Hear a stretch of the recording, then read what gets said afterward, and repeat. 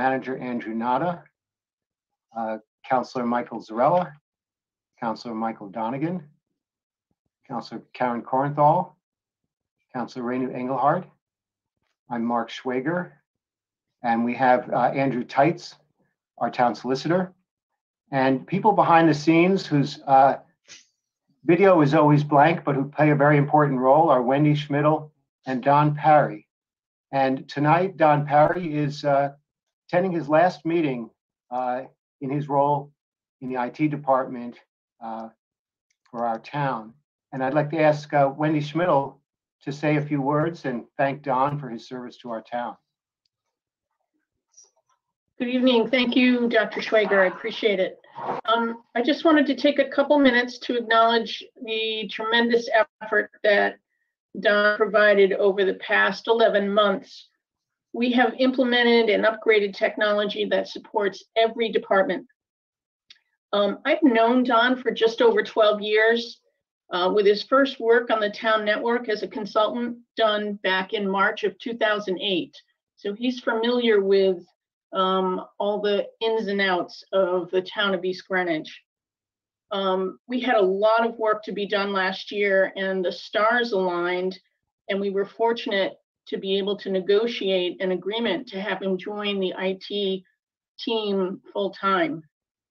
He was the lead on the in-house engineering that was required on the major projects and assisted us also with the day-to-day requests from the departments.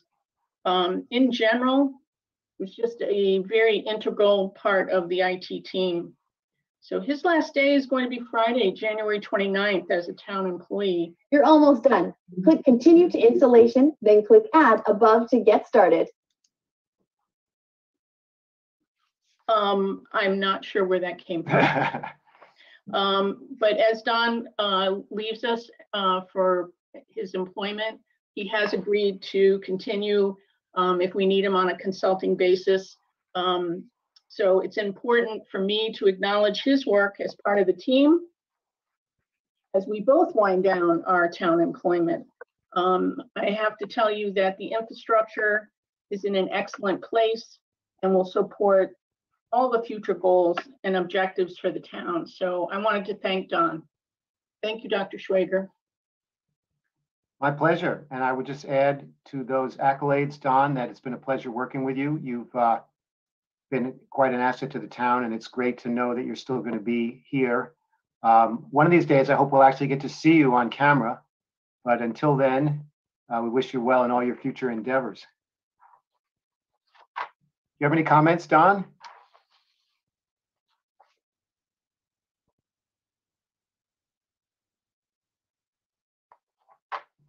Are you there?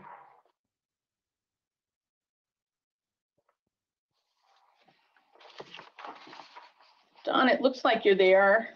You have a comment?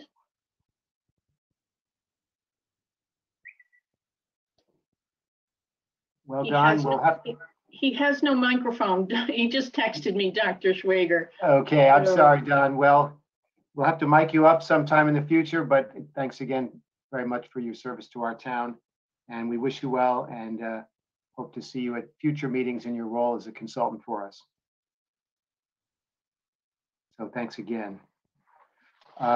This brings us to item 4, public comment. This is an opportunity for members of the public to raise issues that are not on the formal agenda. If you would like to make a comment on a item related to town government, please either raise your hand on the Zoom platform, or if you're on the phone, you can click *6 to raise your hand and then *9 to unmute your microphone. Is there anyone who would like to be recognized for public comment? I see one hand. Steve and Taro, can we promote the two of them to the participant field?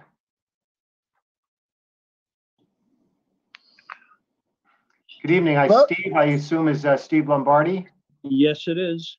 Hi, Steve. Good evening. Why don't you introduce yourself and then Taro, Mr. Taro, or? Yes, Taro my name's Chris Taro. Chris Tarrow can introduce himself as well. Are you both speaking on the same issue? Yes. Yes, sir. Hey, Steve is the executive director of our East Greenwich Chamber of Commerce. So, Mr. Lombardi, why don't you introduce yourself and make your comments? Well, thank you. And thank you, everybody, for allowing these comments. I'm Steve Lombardi, Executive Director of the East Greenwich Chamber of Commerce, and I'm here to support our restaurants who have been hit the hardest of any business sector. And they are a very critical part of our East Greenwich business community. And they need our help to survive the COVID-19 pandemic. And I believe we have at least Chris Tarrow from Santa on the phone call. We may have some other restaurant owners, but anyway, I'm here to support them, and I'm hoping that the town of East Greenwich will pass a considered resolution asking for as much state support as possible for our restaurants. And that means sending COVID-19 relief, financial support such as grants as soon as possible, without delay and with an expedited application process. I'll let Chris, and I'll defer to Chris in terms of the particulars, but I can't say more strongly how much we are in support of East Greenwich restaurants and really restaurants throughout the state. They are so critical to this state, which is really made up of small business. But with that, I want to thank everybody again for listening and really defer to Chris. As I broke my water glass. Sorry about that, if you all heard that. Hello? Hello? Yes, We Mr. can Tarrow, hear Sorry if you heard my water glass broke, but that's okay. I'll get it afterwards. My name is Chris Tarrow, and I am the co-owner of Sienna Restaurant Group. We currently own 3 restaurants, one in Smithfield, one in Providence, and of course, one down here in East Greenwich in the Old Benny's Plaza. I don't know when I'll ever say it's not the Old Benny's Plaza because I'm from Rhode Island. I got to start this and start first and foremost that over the past almost year now, hard to believe, the town of EG has been great. I've talked to Andy a couple times, expansion of premises, Steve. It's been a pleasure to, well, I don't want to say it's been a pleasure to deal with you during COVID, but I think you all know what I mean, that it's been great. To give you 2 seconds of background on me, I am the prior chairman of the Rhode Island Hospitality Association. I'm on the board for the Federal Hall Commerce Association. I'm very involved in a small business association that's doing a lot of work behind the scenes. I guess what the restaurants that I speak, I'm a loud Italian, so a lot of times they let me speak, is that we've been kind of forgotten here. For a while, we had and I'm not, this has nothing to do with not believing in COVID. I should say this. I was in the hospital with COVID. I understand it is dangerous. We are not non-believers saying, open us up, open us up, open us up. But what we found is, in late or mid-November, well, they restricted our hours and that was going to be temporary. And then the pause happened and some of that was going to be temporary. And now we're at a point where we have a governor that has not spoken out in 5 weeks on what's happening with the small businesses in Rhode Island. We have a state legislative branch that has not been involved in COVID restrictions, funding, or anything since the start of it. And us small business owners are like, well, what's going on? Do we have to wait for the new governor? Do we have to wait for, we don't know.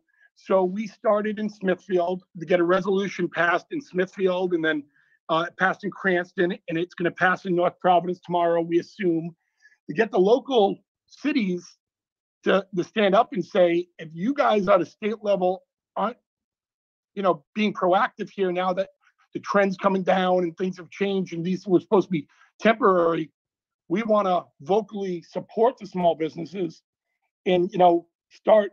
I think the big thing in the resolution is getting rid of the time restraints that were supposed to be temporary and now are going into month 3 with no sight of that ending. I'm not going to take too much of your time, but just a few things is, I was reading a New York City COVID spread report. 76% of the spread in New York is coming from unstructured gatherings, family gatherings. 1.4% is coming from restaurants. So we've really restricted restaurants that are very, if I told you how many hours a day we spend cleaning, how many inspections we had, how many thousands of dollars we spent to make it safe in our restaurant. So we have people not going to restaurants, but now going to house parties and unstructured events that I haven't been to a house that has plexiglass yet. I haven't been to a house that has somebody running around sanitizing everything constantly. So I think it's time for us to get the restaurants at least back to normal operating hours. And people might say, well, you can operate till 10:30. I'm a fine dining restaurant. Does anybody on this Zoom call want to make a reservation for 6 or 8 people at 8 o'clock, knowing that they have to be out of where they're going at 10:30? Basically, it's not like Target where I can run in 1 minute before you close. Nobody's coming after 2 or 3 hours beforehand. So it's hurting the businesses. It's hurting our staff. And let's be honest, County East Greenwich counts on maybe $700,000, I think, in 1% sales tax, which we're losing. So all we're trying to do is say there's no science that says COVID spreads more at 10:51 versus 9:51 versus 8:51, that as a town legislature, you would say, or council, you'd say, come on, Rhode Island, let's support them. Let's open them. We're not saying to raise our capacity to 100%. We're not saying no masks. We're not saying get rid of plexi.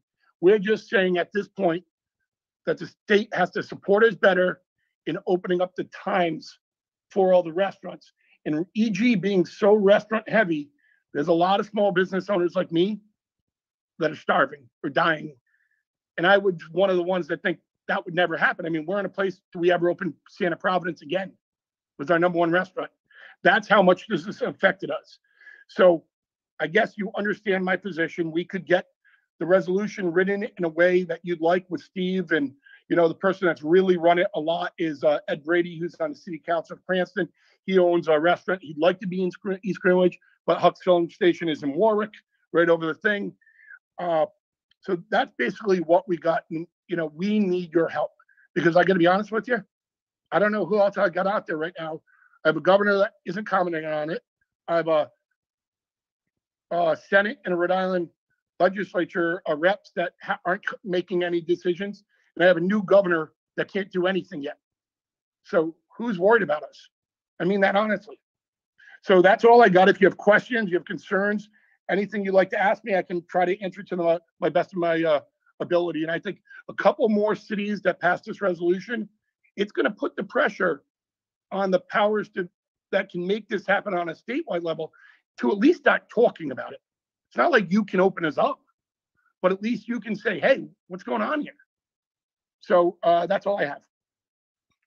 Well, Mr. Tao, thank you very much for your comments, and thank you, Mr. Lombardi, as well. This is under the public comments section, so we really can't discuss it as a council, but we can allow a question or two or a comment by the council. If anyone, I see that Councilor Kornthal did have her hand up. Yeah, I understand what he's saying, because if you have to close your restaurant at 10:30, he's correct. Nobody's going to come in at 8:30 for dinner. And I agree with him that the time is too low, and I have no problem with doing what he asks. So I support him. I see our town manager, Mr. Nada. Do you have a comment? I do, Dr. Schwager, just to get some context to Steve and Chris's comments. So what they're referring to specifically, for those who might be listening and not following it as closely, it's Executive Order 20-95, was issued by the governor on November 5th. It specifically states, it's just a couple sentences, that effective Sunday, November 8th, restaurants and bars may serve patrons on site, indoors and outdoors, until 10 p.m. Sunday through Thursday, and until 10:30 p.m. Friday and Saturday, after which times restaurants and bars shall only offer pickup, delivery, and drive-through space. So that's the context of the declaration that they're referring to. And I will say, we're starting to see, as noted by both gentlemen, that there are other communities around the state that are starting to express interest and support similar resolutions, as well as there are a number of legislators around the state that are also beginning to express interest. So at the culmination of this conversation, should the council wish to move this matter forward, I'd be happy to work with legal counsel to draft some language in an appropriate resolution fitting for East Greenwich businesses that the council may consider at your next meeting, should you make that decision. Councilor Donegan? Andy, you might know the answer to this. Is the, absent other restrictions, if you look at a lot of restaurants, even in East Greenwich, for instance, what happens during dinner hour and who's there is different than what happens at midnight and 1 a.m. They become more bars in East Greenwich. Some of them become nightclubs. Different, much younger groups of people, probably. And I'm just conjecturing, I don't know. But is there, are you aware of why, if they were all the same population doing the same thing until whatever their normal license hours are, I understand the argument as to why should the data be different? Do you have any understanding of why the Department of Health made some conscious decision to pick 10 o'clock? Any understanding of the rationale or the basis for that? Yeah, Mike, I just think it was a very conservative approach. I think it was at a time when positivity rates were increasing, and I think they were felt at the time that 10 o'clock for your average family had pretty much already culminated in dinner, but they weren't really targeting that group from maybe 7 to 11 o'clock prior to the activities that you referred to that might occur a little bit later between 11 and 1. So I think it was a conservative approach. But I will say I have heard from other restaurant owners similar to Mr. Taro that are expressing that same concern on a statewide basis. And I think, as you know, as a council, and as we all know, it's a continuing balance of interests of health and safety and wellness, and also economic viability. And where that pendulum turns, it can move just very slightly, and it can have a great effect on a business like Sienna in its different locations. So very understanding. Do you mind if I add a comment on that? Yeah, Chris, I was just going to say that we in town have done honestly everything we can to try to make this work for you, and are going to continue to do that. I was just wondering if we push such a resolution forward, if you could help us with what's the pushback from the DOH and the people who say it's science and there's a rational basis for this. Have they expressed one that you're aware of? Well, and this will not be a very popular comment that I'm going to say, is that this did not come out of the DOH. This came out of Commerce, this time restriction. The DOH has its own other battles. I'll be very honest. They were really fighting against the bars more than the town restrictions. I've been on calls with Dr. Julian and everybody there. They were much more doing that. I think ultimately what Rhode Island has a problem with, and this is going down a tangent, is that we don't license restaurants different than lounges that turn into nightclubs or nightclubs. Right. Because let's be honest, if you have a kitchen with a fryer lady, you can say you're a restaurant. So I understand, at certain, listen, I was all for closing down everything when this first happened because we didn't know enough. But as we know more, we're going to do it. But the time restriction, I think I'll say with Andy, was more out of Commerce than, well, he didn't say it, I'm saying, than the health department. And they were just being conservative. And I get it. When somebody dies, in Rhode Island, I feel bad, but it's not on my shoulders like the governor. I mean, like her or not, or love her or not, I'm not sure I'd want to be her right now.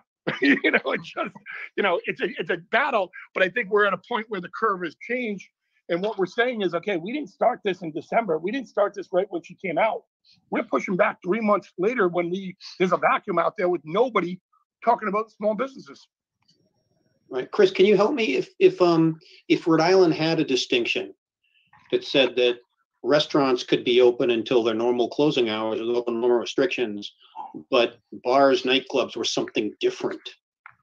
Do you think there'd be a rational basis to limit to 10 o'clock those, nightclubs and those kind of uses? Like, I just don't know the science behind this. Well, I think the science and why somebody does it, and be very honest, is it's all about standing and congregating versus sitting and eating. Right. So if you think of a nightclub, and I'm not saying nightclubs are operating like this or not, people are in a cluster, they all pull down their masks, that's when the spread could happen. Where a dining restaurant, they come in, they sit down, and they pull the mask down. Yep. So I think they were afraid of not only, and that's why there was limit, like you can't stand at a bar and have a drink because they're worried that people will come over. So I think it's all about people pulling the mask down and drinking with people that they did not arrive with, versus if you come to a restaurant, you are 99% of the time coming in, sitting down, pulling down the mask, put it up. Right. So I think if you ask why they limited the time, they might have been worried about the nightclub atmosphere where people would all of a sudden congregate and go to the bar and have a huddle. We've all done it. Watch a football game, you spread wings, you reach over the person sitting at the bar. But we have hundreds, if not thousands of people going out to enforce COVID regulations. Sienna one of my 2 restaurants gets inspected every single week by chance. So it's not like they're not out there. So what I would argue is if there are people out there that are bad behaviors, close them. Don't give them 3 chances, close them. Because otherwise, and I use this story to prove my point is, does anybody on this call want to be held responsible for another politician that acts poorly? Why am I being held? Well, some people will behave badly. Well, how's that my problem? So that's where I think, but listen, a conservative at first, we all get it. But now we see where the curve is going. We understand it. And there's a vacuum of people not saying, hey, let's get these businesses open. Even Governor Cuomo today said, we're going to have to open up starting immediately. And he's been as conservative as can be. So where is Rhode Island doing the same?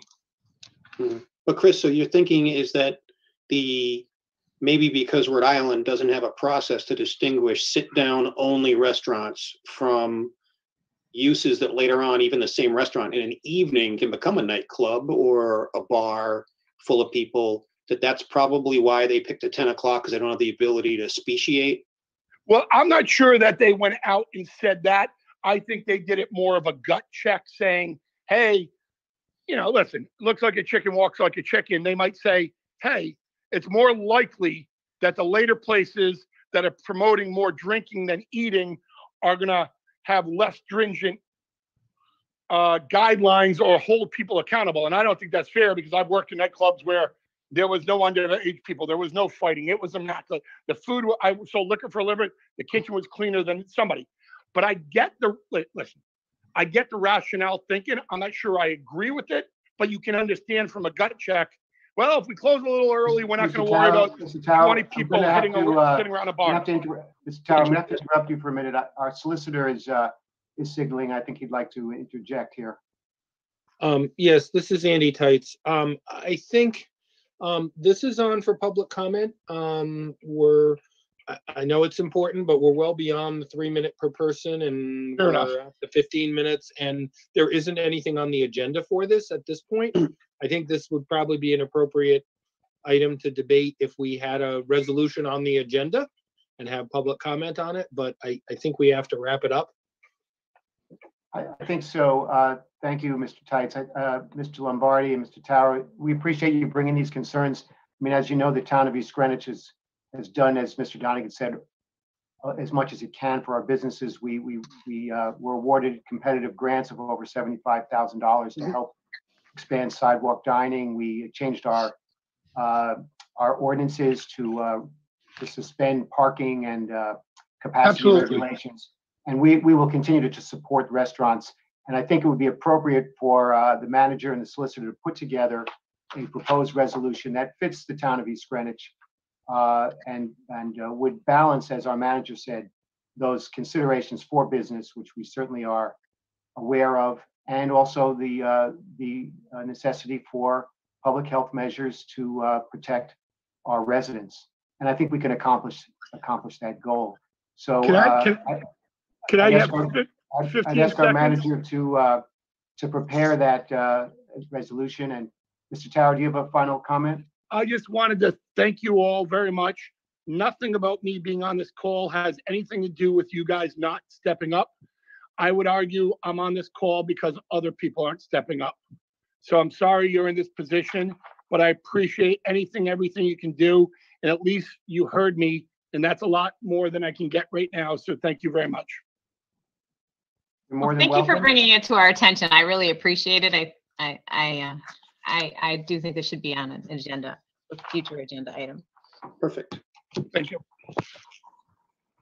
Thank you again to our guests for this public comment.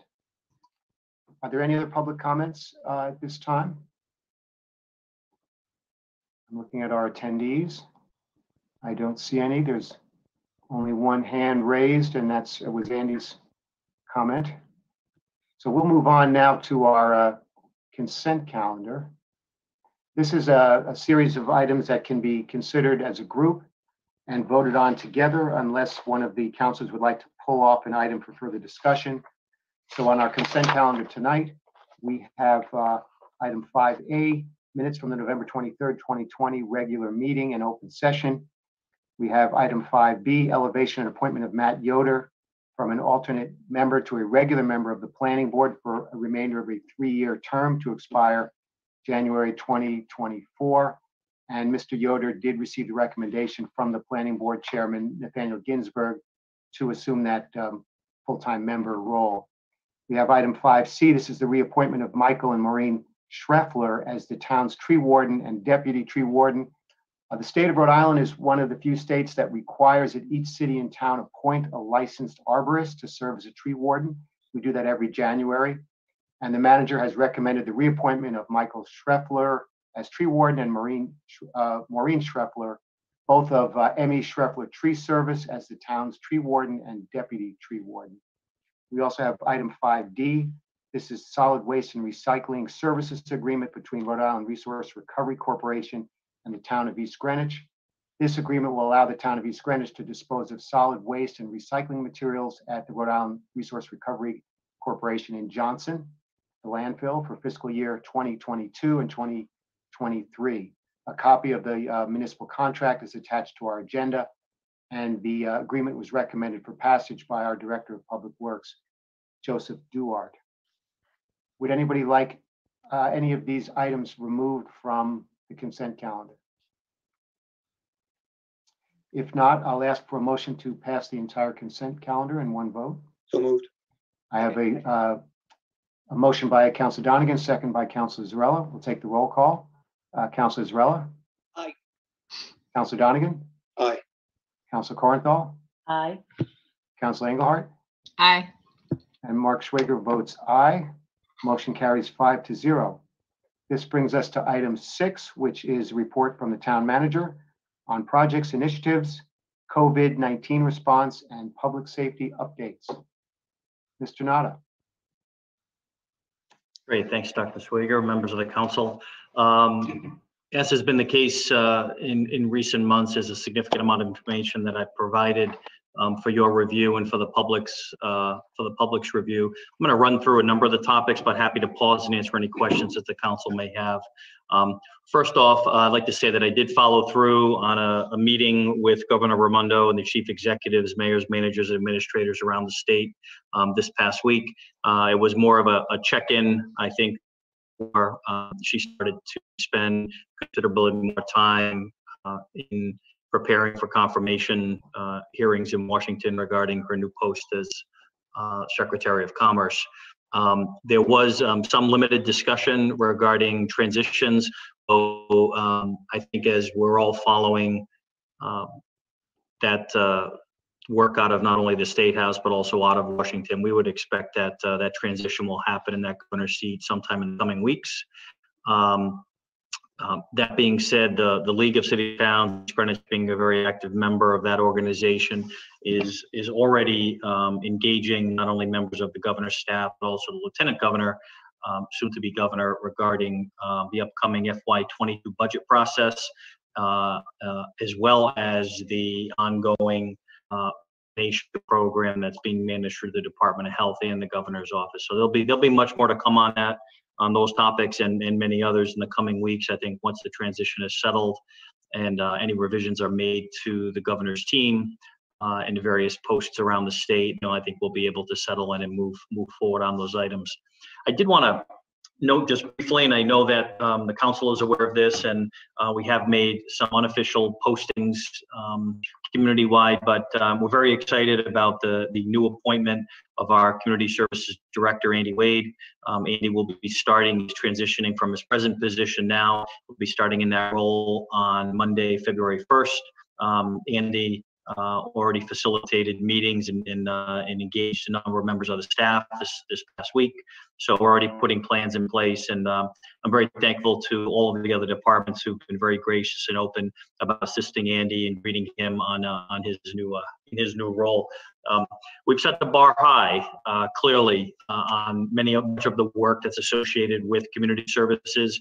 And for those members in the public who may not know the scope of that operation, it includes all parks and facilities. It includes all our recreational programs for all ages in the community.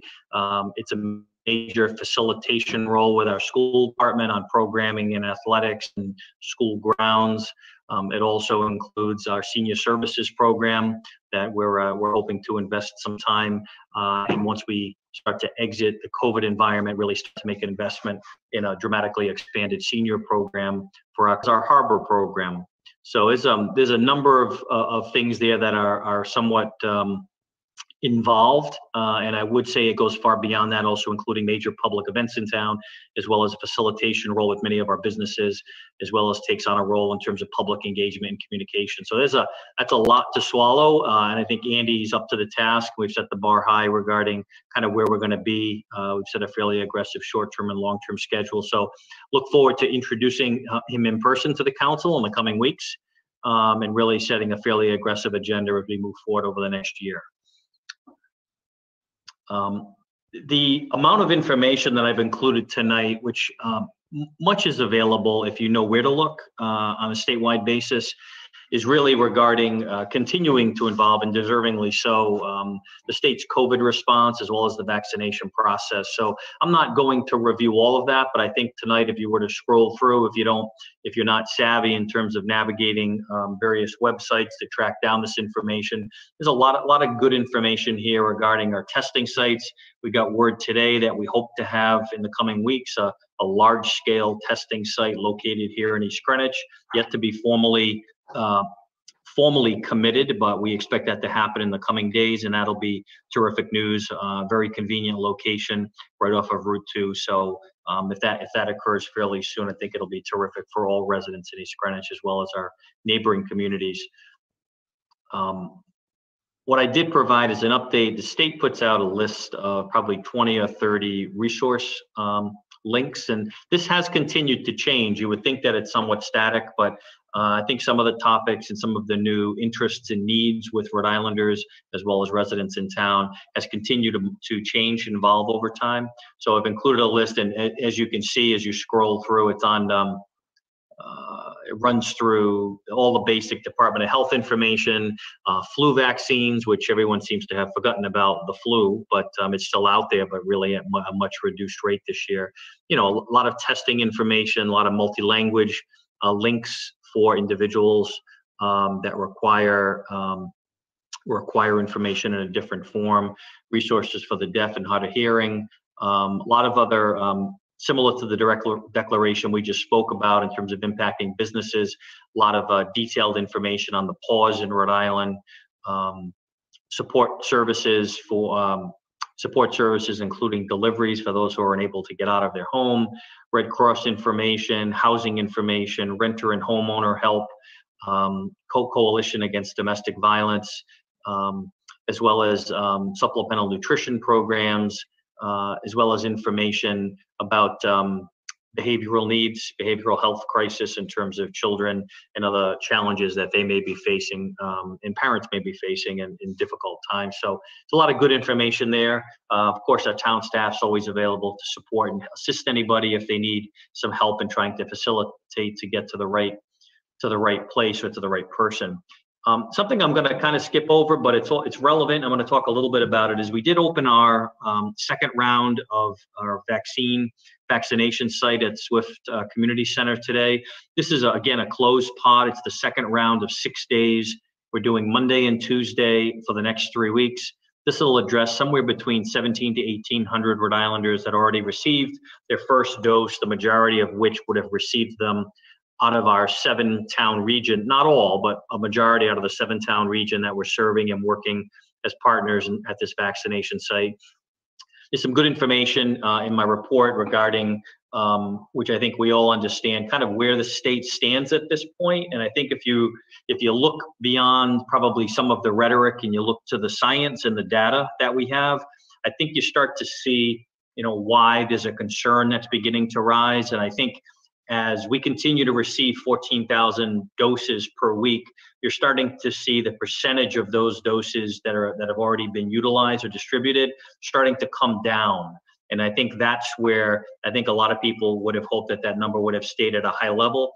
And I think a lot of it has to do with scheduling, and really we're in the middle of that. So as an example, for 3 weeks, we're going to be open twice a week and we're going to issue second doses, but there isn't really anything preventing us with an active team that's in place by still dispensing first doses. So our region, our mid-state region, as well as other regions around the state, in a very supportive way, working with the Department of Health and the countermeasures program from the Department of Health that oversees the vaccination clinics, we're continually engaging them on doing what they can with that leadership in the Department of Health and the governor's office to be able to, actively look at ways to utilize the resources in the field that are readily available and established to be able to assist them in moving forward quickly.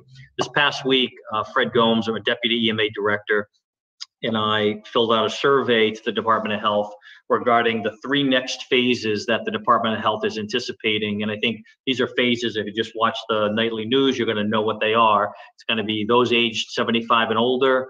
It's going to be a lot of municipal employees with interaction with the public.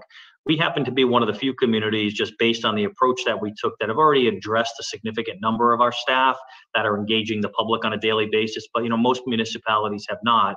So that still represents an important part of this next phase of vaccinations. And the final phase would be all of our public education and support staff in all our school districts around the state. So there's no set order for how that would work. There's groups A, B, and C.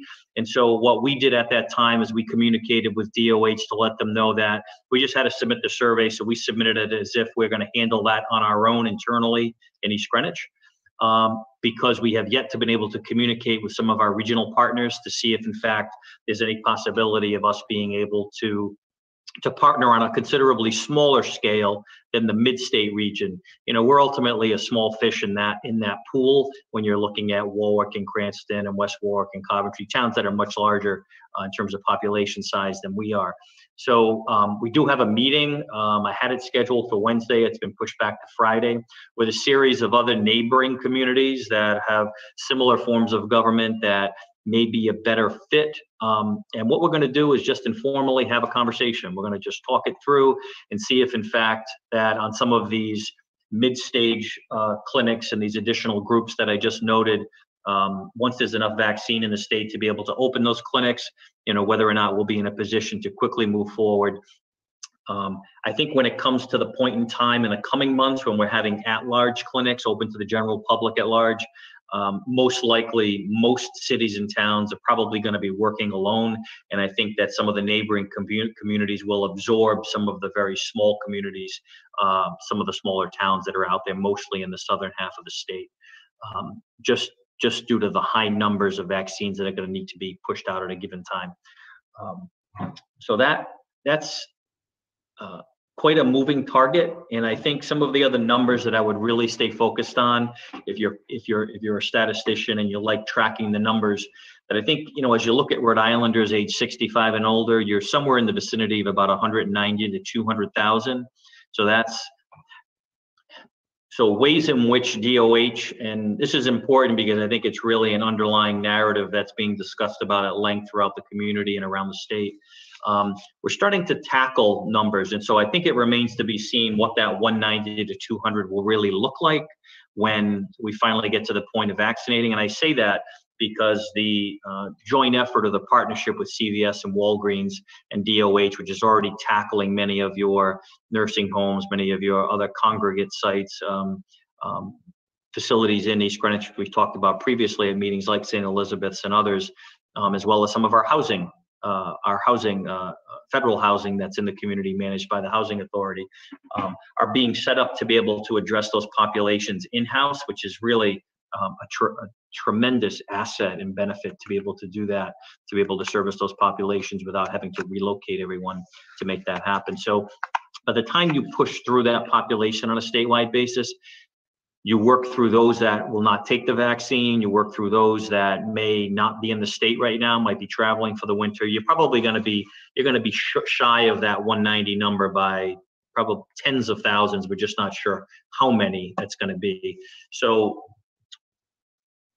for the group of people, just for relevance, when we look at the number that we served here in East Greenwich and around the state in this initial phase, we were serving close to that same number, which was up close to 200,000, a little bit less than that. Well, you can see how long it's taken us to serve that population, just I think due to gaining familiarity with the system and kind of hitting our stride.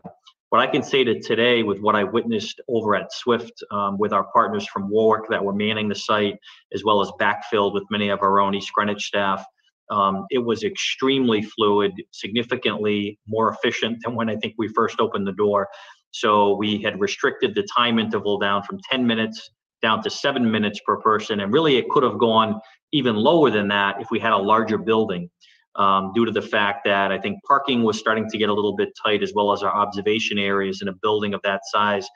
We can vaccinate faster, but we just need to have the space available to accommodate the 15-minute rest period afterwards and observation, as well as the parking, and to make it accessible. So I think as we go forward, we're going to start looking towards larger facilities, because I think the point in time that comes when we need to handle our senior population, which according to the voting rolls is in excess of 2,700.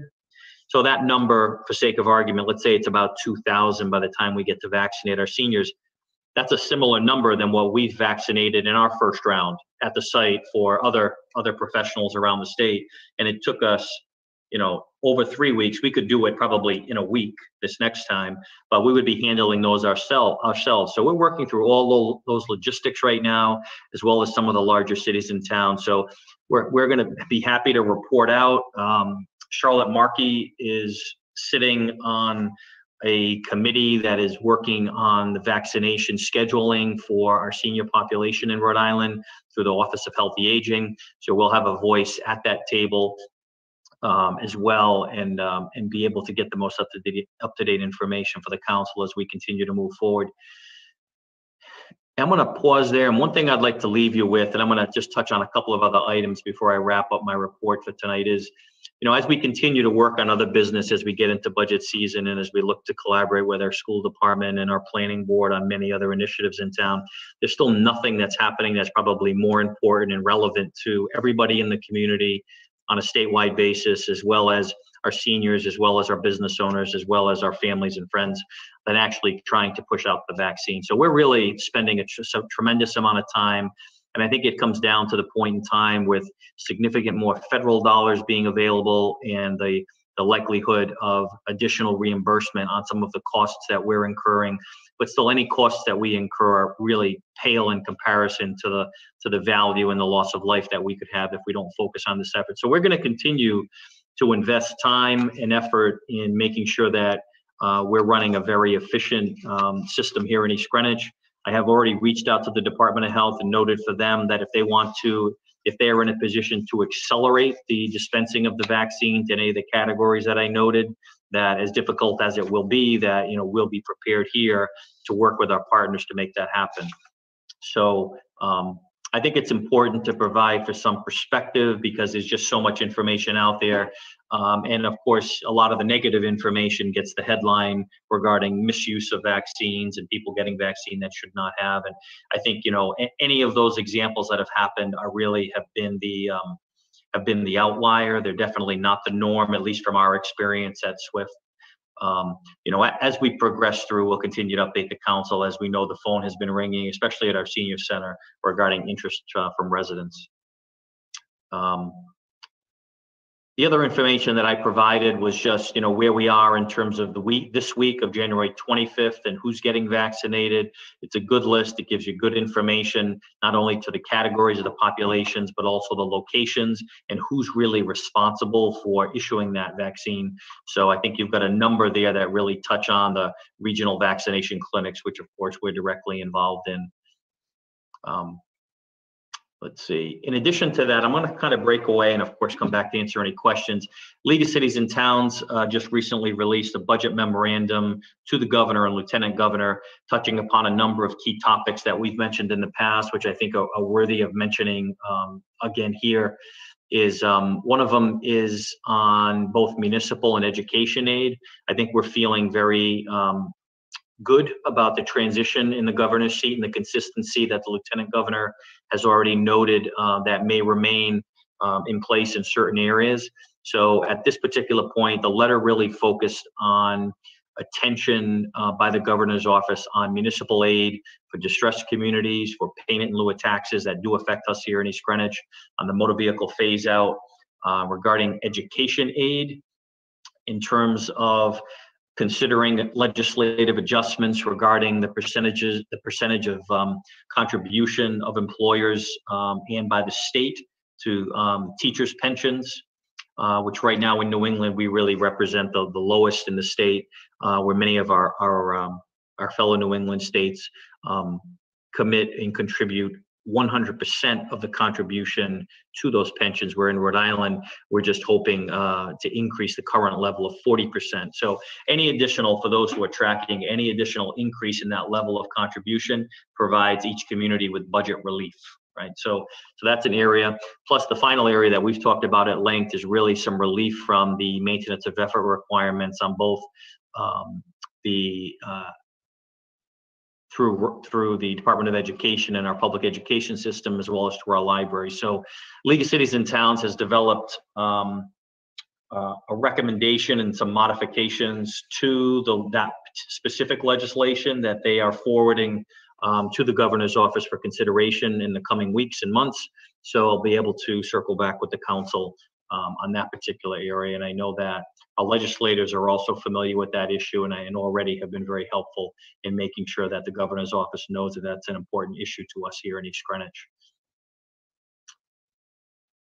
A couple of other key topics that are coming up. One is on the potential for community development block grant funding through the state, and the town had pulled away. I've been talking to Lisa Bourbonnais about this recently. The town had pulled away from that program due to a number of reasons, and we're preparing to come back to the council in the near future for consideration to re-engage that program. I don't have the detailed information tonight, but with information that's being released on community development block grants as a conduit from the federal government to the states, to the communities as a way to distribute funding, it's going to be very important as we go forward to be able to re-engage and have a system in place that's going to allow us to tap some of those funds should we be deemed eligible in any of the particular categories.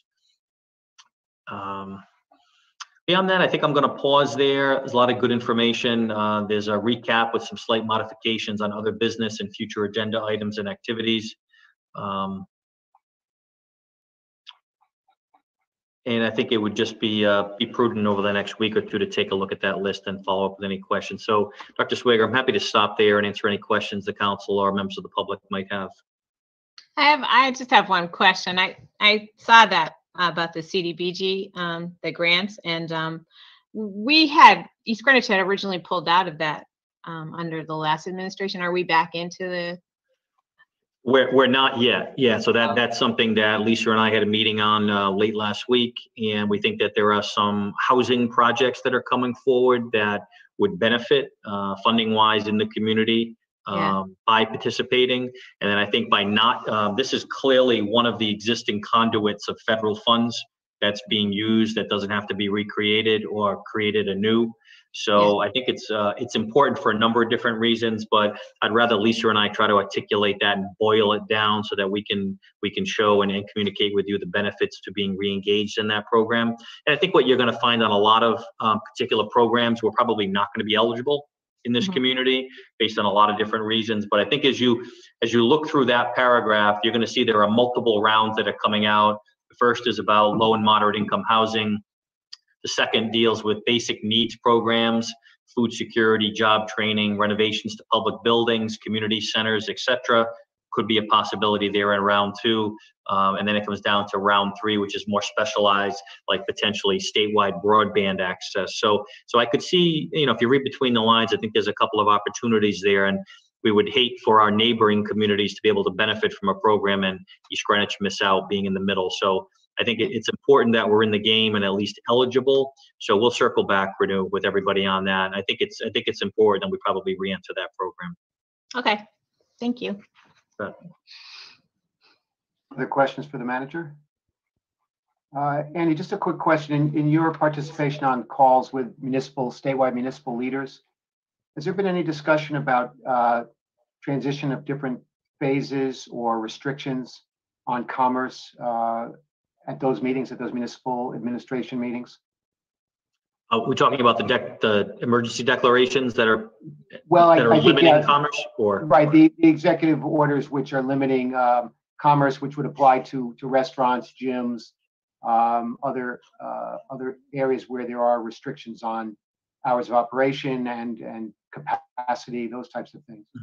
Yeah, there is, Dr. Swager. I would say it's a mixed bag. I think it depends who's on the call at the given time and whether or not it's a call that's just involving municipal officials or it's a joint call that also includes all the state agencies and they're reporting out. So I think those are the calls that you may apt to have more active dialogue on those topics.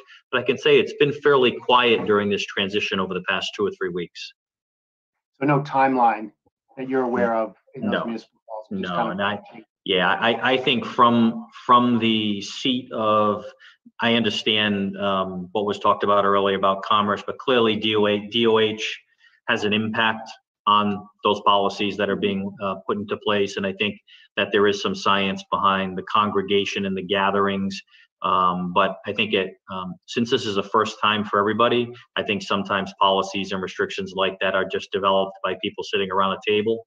So I think that there is room for opportunity for that to move and evolve. And I think it's important that it stays a fluid conversation and adapts as we're adapting to our COVID environment and the vaccine being rolled out. Because a point to your question is, there is yet to be a lot of discussion regarding those that have been fully vaccinated, in terms of travel and things of that nature. So clearly the policies are lagging a little bit behind. I expect to see those come out fairly soon. But even in establishments, there's really no recognition yet about what do you do with somebody who comes in and has the credentials to show that they have been fully vaccinated, even if they've got their mask on and they're being protective. Do they still fall under those same restrictions or not? So I think it's going to take a little while probably. And as you know, those are difficult things to reconcile with the general public, where some are going to be vaccinated, some are not. Some have access to services and facilities, some don't. So I think it's going to take time for the state agencies to be able to reconcile those differences. Well, some of it is just waiting for the science to catch up with the state of current events. We really don't know the protective nature as far as whether the vaccine protects people from transmitting the virus. It protects them against active infection symptoms, but they still may possibly be able to transmit it. And also now we have some new variants and the effect of the vaccine on some of those new variants. Again, we're just going to have to watch and wait. The science is always going to be a little bit behind the public's demand for knowledge and information. Yeah. Dr. Swager, I had one more thing. I've got, I'd like to just note the work of our town clerk and executive assistant, Lee Carney, in terms of, we secured another almost $3,700 in support of our upcoming election on March 2nd, special election on the various state initiatives. So we'll take, and this was through our Secretary of State, Nellie Gorbea. So we're pleased to get whatever financial support we can to be able to host this the second election this year. And that Lee just received this notice this past week. Great work. Thank you. Mr. Donegan. I'm not sure where Andy was going with that. I think he was suggesting that we could have like COVID only, vaccinated only restaurants and clubs. But assuming that's not where he was going, Andy, if we're going to consider, and I think we will, it sounds like some version of a resolution supporting perhaps a change in operating hours. Yeah. I'm left with a lot of anecdotal evidence on how I would kind of handle that. And I would like to know, as we discuss it, what the state's position is on how they drew the line and why. I know we have the daily download, but I was wondering if you could use your considerable talents to at least get some response or some shape that in some way, because otherwise I just don't have the science and the argument to weigh that out very easily. Yeah. I think then we're just being what you described earlier, a bunch of people sitting around a table deciding whether 10 o'clock works or midnight or 8, Yeah. Yeah, I think these policies, Mike, it's really people are using the best information. They're all smart people that are making these decisions, just the best information, most up to date that they have at the moment. And as we know, it's moving so quickly and it's changing so quickly that as we learn more, these policies should all be updated and changed quickly. So I will do what I can to provide for a substantive response. I'm not sure how substantive it will be, but there are some resources that I have that might be able to drill down a little bit deeper than what we covered tonight. That'd be great, because I'm sure they thought when they picked the time, somebody gave some justification for it. Yes. Whatever that is would be helpful. Thank you. You It's bet. just hard, when you don't have as much science as you would like, you end up relying on expert consensus. And so expert consensus is, it's, by its nature, somewhat subjective, but, you can't have a number of different bodies addressing the same public health measures. You really have to decide who's the ultimate referee. Mm-hmm. So, well, thanks, Andy. That, as usual, a lot of information there, and we appreciate your bringing us up to date. If there's any other questions, we'll move on to our public hearing portion of our agenda tonight. And tonight we are taking up the public hearing continued from January 11th. This is the annual renewal of alcoholic beverage licenses. Some of these businesses have ancillary licenses for the period December 1st, 2020 through November 30th, 2021.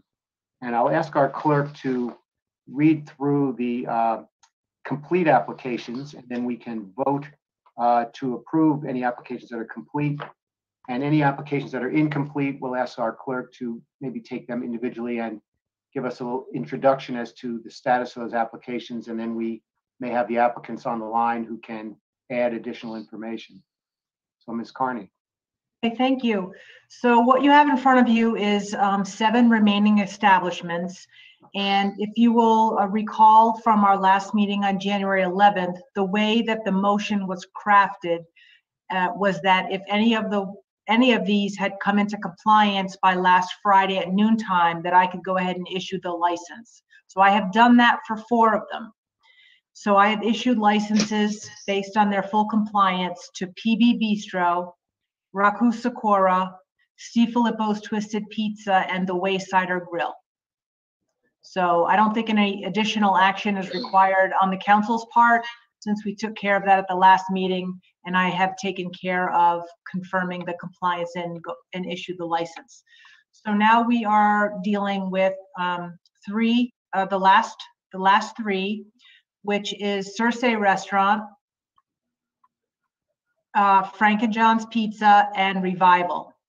And basically where we are with Circe is that they owe a very small amount of town taxes, which during this meeting, I have received an email from their owner stating that he was apologetic that he had just received my message later on this afternoon, and that he would be in tomorrow to pay off the past due taxes owed to the town. Very, very small amount, like under $300. Frank and John's is in a similar situation. Another small amount of town taxes is still outstanding. And the only other one is Revival. They are still not cleared with the State Division of Taxation. Now, I see that I don't think Circe is going to show up on this call, and I don't see Frank and Johns, but I do see Mr. Lowry. And he did call me first thing this morning to address this issue. So that's kind of where we are right now. I'm not sure how you want to proceed with that, President Schwager.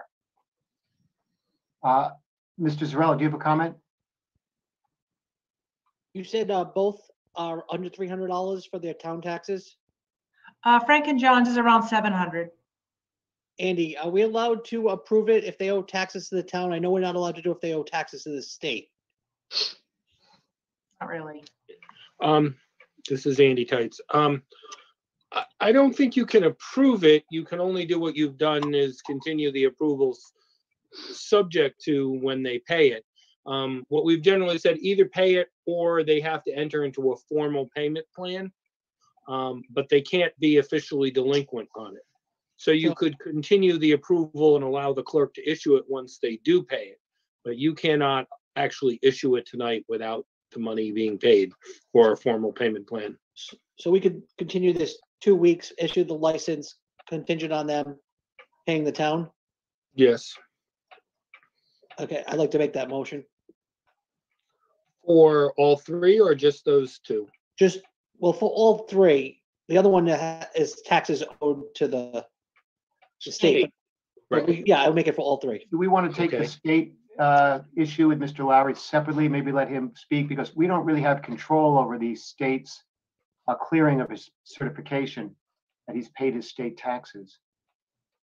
So why don't we take the two local taxes that we do have jurisdiction over? And Mr. Zarella, would you like to make, I'm sorry, would you like to restate that motion? Yeah, I would vote to approve them getting their licenses, subject to them paying their taxes. In addition, they could be allowed to serve in, Andy, how do we do that? Allow them to serve in the meantime, or? No. Well, I mean, that's up to you. It's up to you whether you want to allow them to continue. They have been allowed up until now. Everyone has, as you've continued it. You can allow them to continue to serve or not. I would vote that, I would move to allow them to continue to serve and then review this in 1 month. How about the next council meeting? That's fine. And if they do not comply by the next council meeting, are we going to offer another extension or will the licenses expire? I think we could decide at the next meeting. I mean, it sounds like they're very small amounts of money. So I would assume they're paid, but we could tell them it might not happen next time. Yeah, I think we do need to set a final date. I mean, we are going to be into February, and these were due November 30th. I agree, but it's also been COVID, so I want to give people a little break on these things. I mean, it's been a long time. I don't disagree with you on that. Okay, Mr. Zarella has made a motion. The only question I have for our clerk is, do these applicants have other licenses also in addition to the alcohol licenses that they're Yes, applying? yes, as listed on the agenda. And do they all run in tandem, or in other words, would they all, if they do not meet the obligations, all of the licenses would expire? The billing license as well? It's up to you. You could renew the victualling and entertainment and other licenses without the alcohol. Or you could. I would think you couldn't suspend the victualling license. That's something that's pretty much independent. There has to be some misconduct before you could do that. We tend to issue them all together, but you can consider them separately. Just like you could revoke an entertainment license without necessarily revoking a liquor license. Okay, Councilor Cornthal. Yeah, I'm just a little confused. What if we just don't do anything? Can't we just roll it over to the next council meeting? Do we have to do something? Yes, you have to do something because you voted at the last one to extend it to this time. So we can't But just. if you vote do to nothing, extend- their licenses expire today. Oh, okay, so And they have to apply for new liquor licenses from scratch. So we can vote to extend it for another 2 Yes. weeks, I guess. Yes, essentially you're granting them a 2-week license. You're granting them a temporary license. You're not granting it for the whole rest of the year. You're granting it for the next 2 weeks. Okay. And if they come into compliance in the meantime, they can get it. Then you'll issue the complete one, yes. Yeah. So Lee, neither of those applicants are on the call, on the Zoom platform tonight? No, they're not.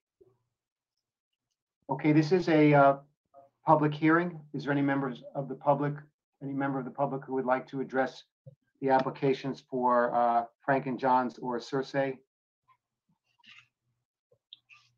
I don't see any public comment. We have a motion from Counselor Zarella. I'll look for a second. I'll second that. Counselor Engelhardt. Mhm. Seconds, we'll take a roll call. Counselor Donegan. Aye. Counselor Zarella. Aye. Counselor Engelhardt. Aye. Counselor Kornthal. Aye. And Counselor Schwager votes aye. The motion carries 5-0. So we now have the application from Revival Kitchen. We do have the applicant, Peter Lowry, on the line. And if we can promote him and he can just give us an update on what's happening with Revival. Mr. Lowry, are you there? I am here. Yes, good evening. Thank you for seeing me. So it appears that the only remaining obstacle for your license renewal is the state That's tax correct. payment. Can you update us correct. on what's happening with the So status? I have December 2020 left to pay, both my sales tax and my meals tax. And if I had done this when it was supposed to be done in November, then December wouldn't be an issue. But now because we're into January, December is now the issue. So I need about 2 weeks' time to get it paid. Shouldn't be a problem to have it done by then. I really don't even, I feel bad even asking you people for this because the town, like everyone has been talking about, has just been so great to all of us in getting all these things done for us. And it's been tough, but things are better. I will say that. So, all I'm asking for is another 2 weeks. I'll get it done. And before that 2-week meeting, Lee should be able to hand me my license because everything else is up to date. Mr. Donegan? You see, I don't, so will Andy Tights, will paying it actually get the certificate from the state? Or does that take time? Yes and no. I mean, it will take care of it. It does take somewhat of time from the state. I don't think they've been too bad. I think the state officials realize that this is an important thing. So it's not something that will take a month for them to do. It may take a couple of days from whenever it's paid before it gets to us.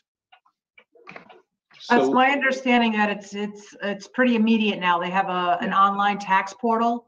So when folks are made whole, they just go in and do a quick update and it shows immediately on the tax portal. So it's a very quick process. My understanding is that they do a clearance daily.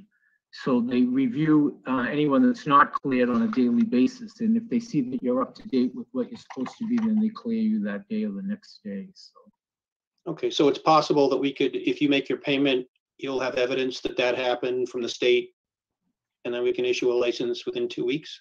Is that what you think, Yes. Peter? Yes, absolutely. Peter, how long do you think it's gonna take before you make the payment? It should be done by this week, by the end of the week. Okay, so you should be all set in 2 weeks then. Yes. All right. Well, I will make the same motion of continuing his license for 2 weeks, subject to him coming in, and then the town clerk could grant it if everything's in order.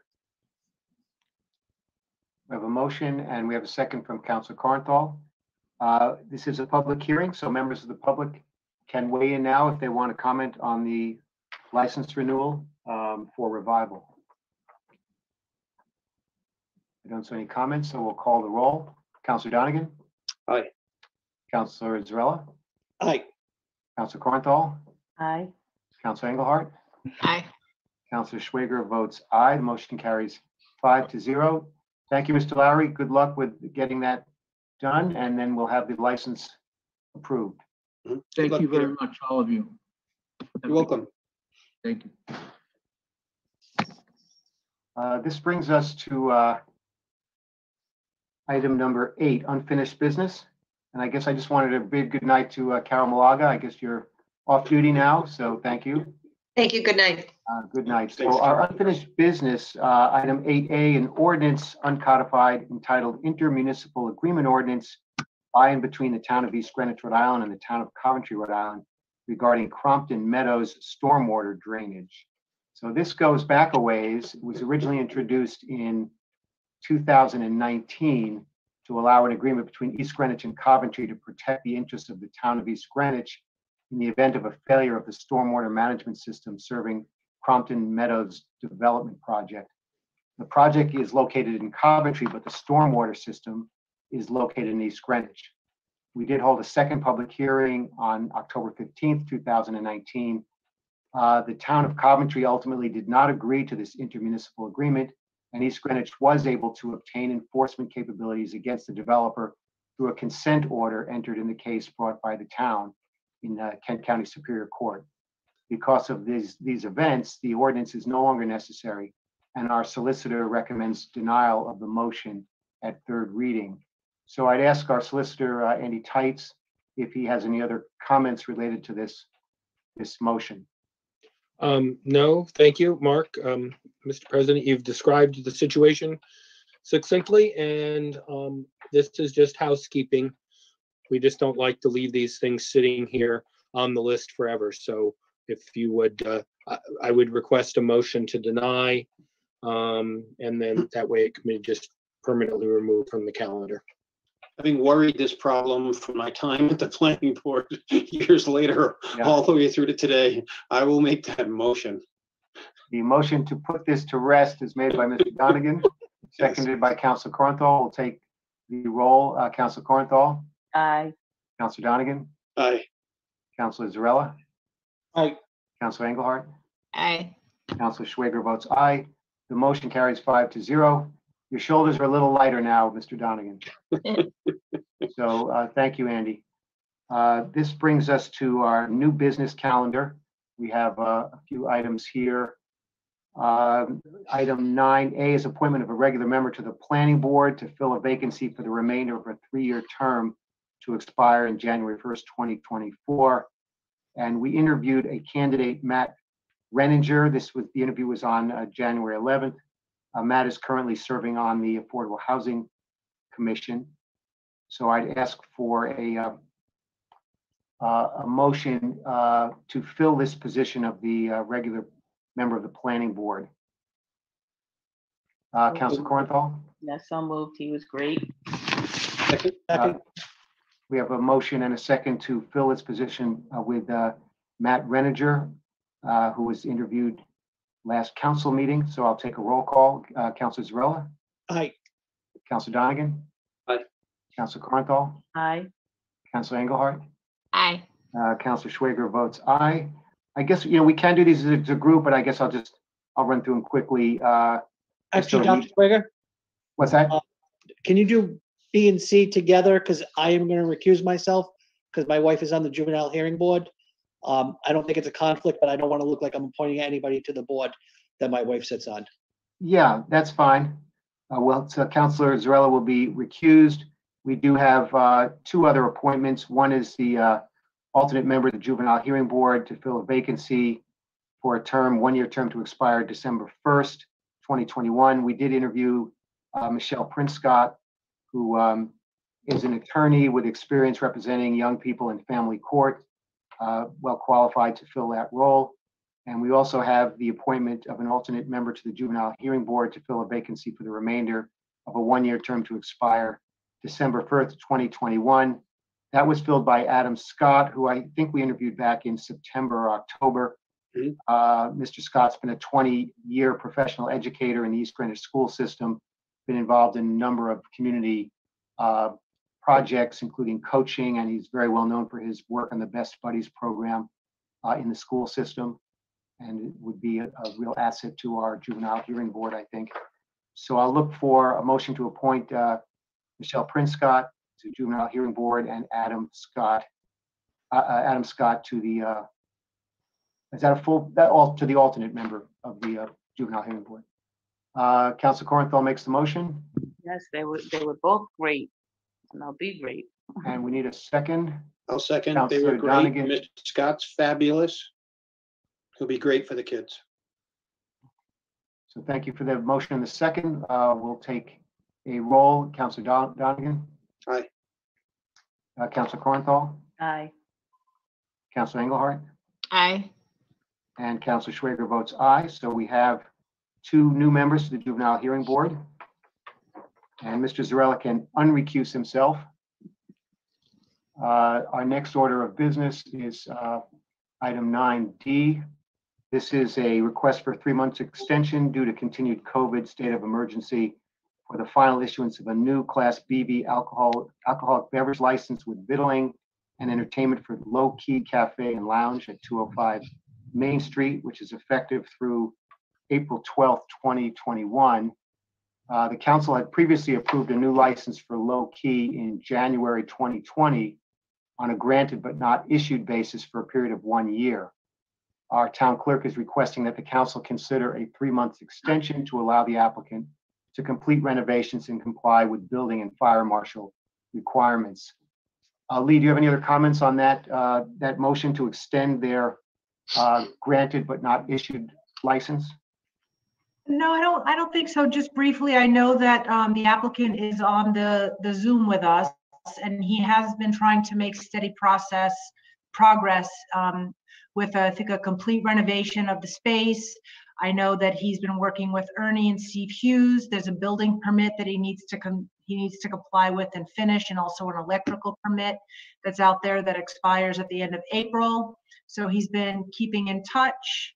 He's been great to work with, and at this point, I think it would just be kind of counterproductive to let this expire, and based on the pandemic and the state that, business that we've all been dealing with, that it would be appropriate to give him another couple months to see if he can wrap it up. Very good. Who is the applicant who is on the call? Zach Flanders. Yes, Mr. Flanders, if you would like to make a comment, I see that you're here, and if we can promote you to the participant panel. I unmuted. Hi, everyone. Thank you for hearing my request, and a big thank you to Lee. She's been wonderful to work with. As we all know, COVID's been tough on all of us over the last year. When I first came in front of you, I had no idea that this would happen, and I'd be seeing you again asking for a request. But things turned out the way they did, and I paused for a bit, not knowing if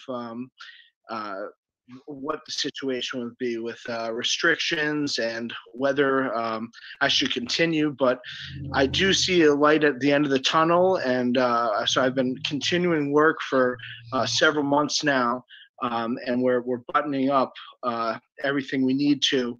So the final things, once all the equipment is in, all the decorations are done, I have to have the building inspector come in, the Department of Health, and the fire marshal.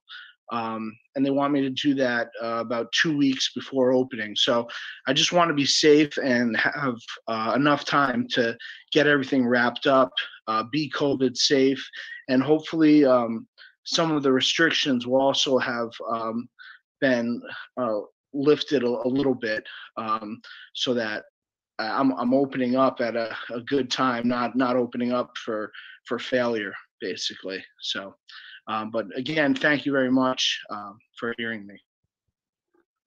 Thanks, Mr. Flanders. Are there any questions for Mr. Flanders while we have him on the line? If not, I'll look for a motion to approve the extension through April 12th, 2021. So moved. Mr. Donegan makes the motion. Karen Corenthal, Councilor Corenthal makes a second. We'll call the roll. Councilor Corenthal. Councilor Donegan. Aye. Councilor Zarella. Aye. Councilor Engelhardt. Aye. Councilor Schwager votes aye. Good luck, Mr. Flanders. Good luck, Zach. Thank you very much. Spring is coming, and Mr. Nada's vaccine machine is operating in the gym there. So hopefully we'll Wonderful. make progress. Great. Thank you very, very much again. You're welcome. And stay safe. This brings us to item 9E. Under new business, this is a discussion of an ongoing progress within the East Greenwich Police Department on the 2020 pledge and commitment to equity in policing and training and community initiatives and activities pertaining to social justice and diversity. This report is a follow-up that really started last summer and was galvanized, unfortunately, by the graphic video of the death of an unarmed Black man, George Floyd, which really culminated a series of events that really shook a lot of Americans. And many Americans took to the streets to protest racial injustice in the use of police force and the larger issues of structural racism in many American institutions. Residents of East Greenwich, like other communities in Rhode Island and across the country, participated in public events in our community. At that time, the East Greenwich Town Council discussed at a public meeting how our town could participate in the local response to institutional racism by looking at issues of opportunity, equity, and diversity in local government. Equity and inclusion are possible only when barriers are acknowledged and removed, and it's not easy to make change. It requires an ongoing process. In support of that effort, we asked our town manager to review community activities in East Greenwich, both public and private, involving the town's professional, governmental, educational, and pastoral communities that are focused on fairness and justice, especially pertaining to civil and legal rights. Tonight, our manager will review some of these community activities and introduce several speakers to give their input on racial equity in law enforcement and community services. So I turn this over to our town manager, Mr. Nada. Thanks, Dr. Swager. I think as the council and community can remember back and summarized by Dr. Swager in that introduction, it was really earlier this past summer, probably in the month of June, that a number of activities and incidents around the country, regionally and locally, occurred that really spurred us to focus and really pause for a moment, focus our attention on the issues of equity, social justice, and diversity. And what we did at that time, although it's not an initiative that has a beginning and an end, it's one that just continues. And I think what I can say to you this evening is that we have an awfully long way to go. So I'm not really here tonight to report out that we've accomplished something, a fait accompli, and we're wrapping up our efforts. I think we've really only just started to scratch the surface. What I've done for tonight is I think the topics and the impacts on a broad scale, which it's like how we manage the municipality. Most people in the community focus on the things that affect them only, right? They don't look at the whole program. It's like one given department focusing on their area of expertise. But when you put these topics together of equity, social justice, and diversity, it really is an extraordinarily broad topic that affects our community and our organization in so many different ways. So what I've done tonight is brought together some comments and in summary form in a memorandum, again, just scratching the surface.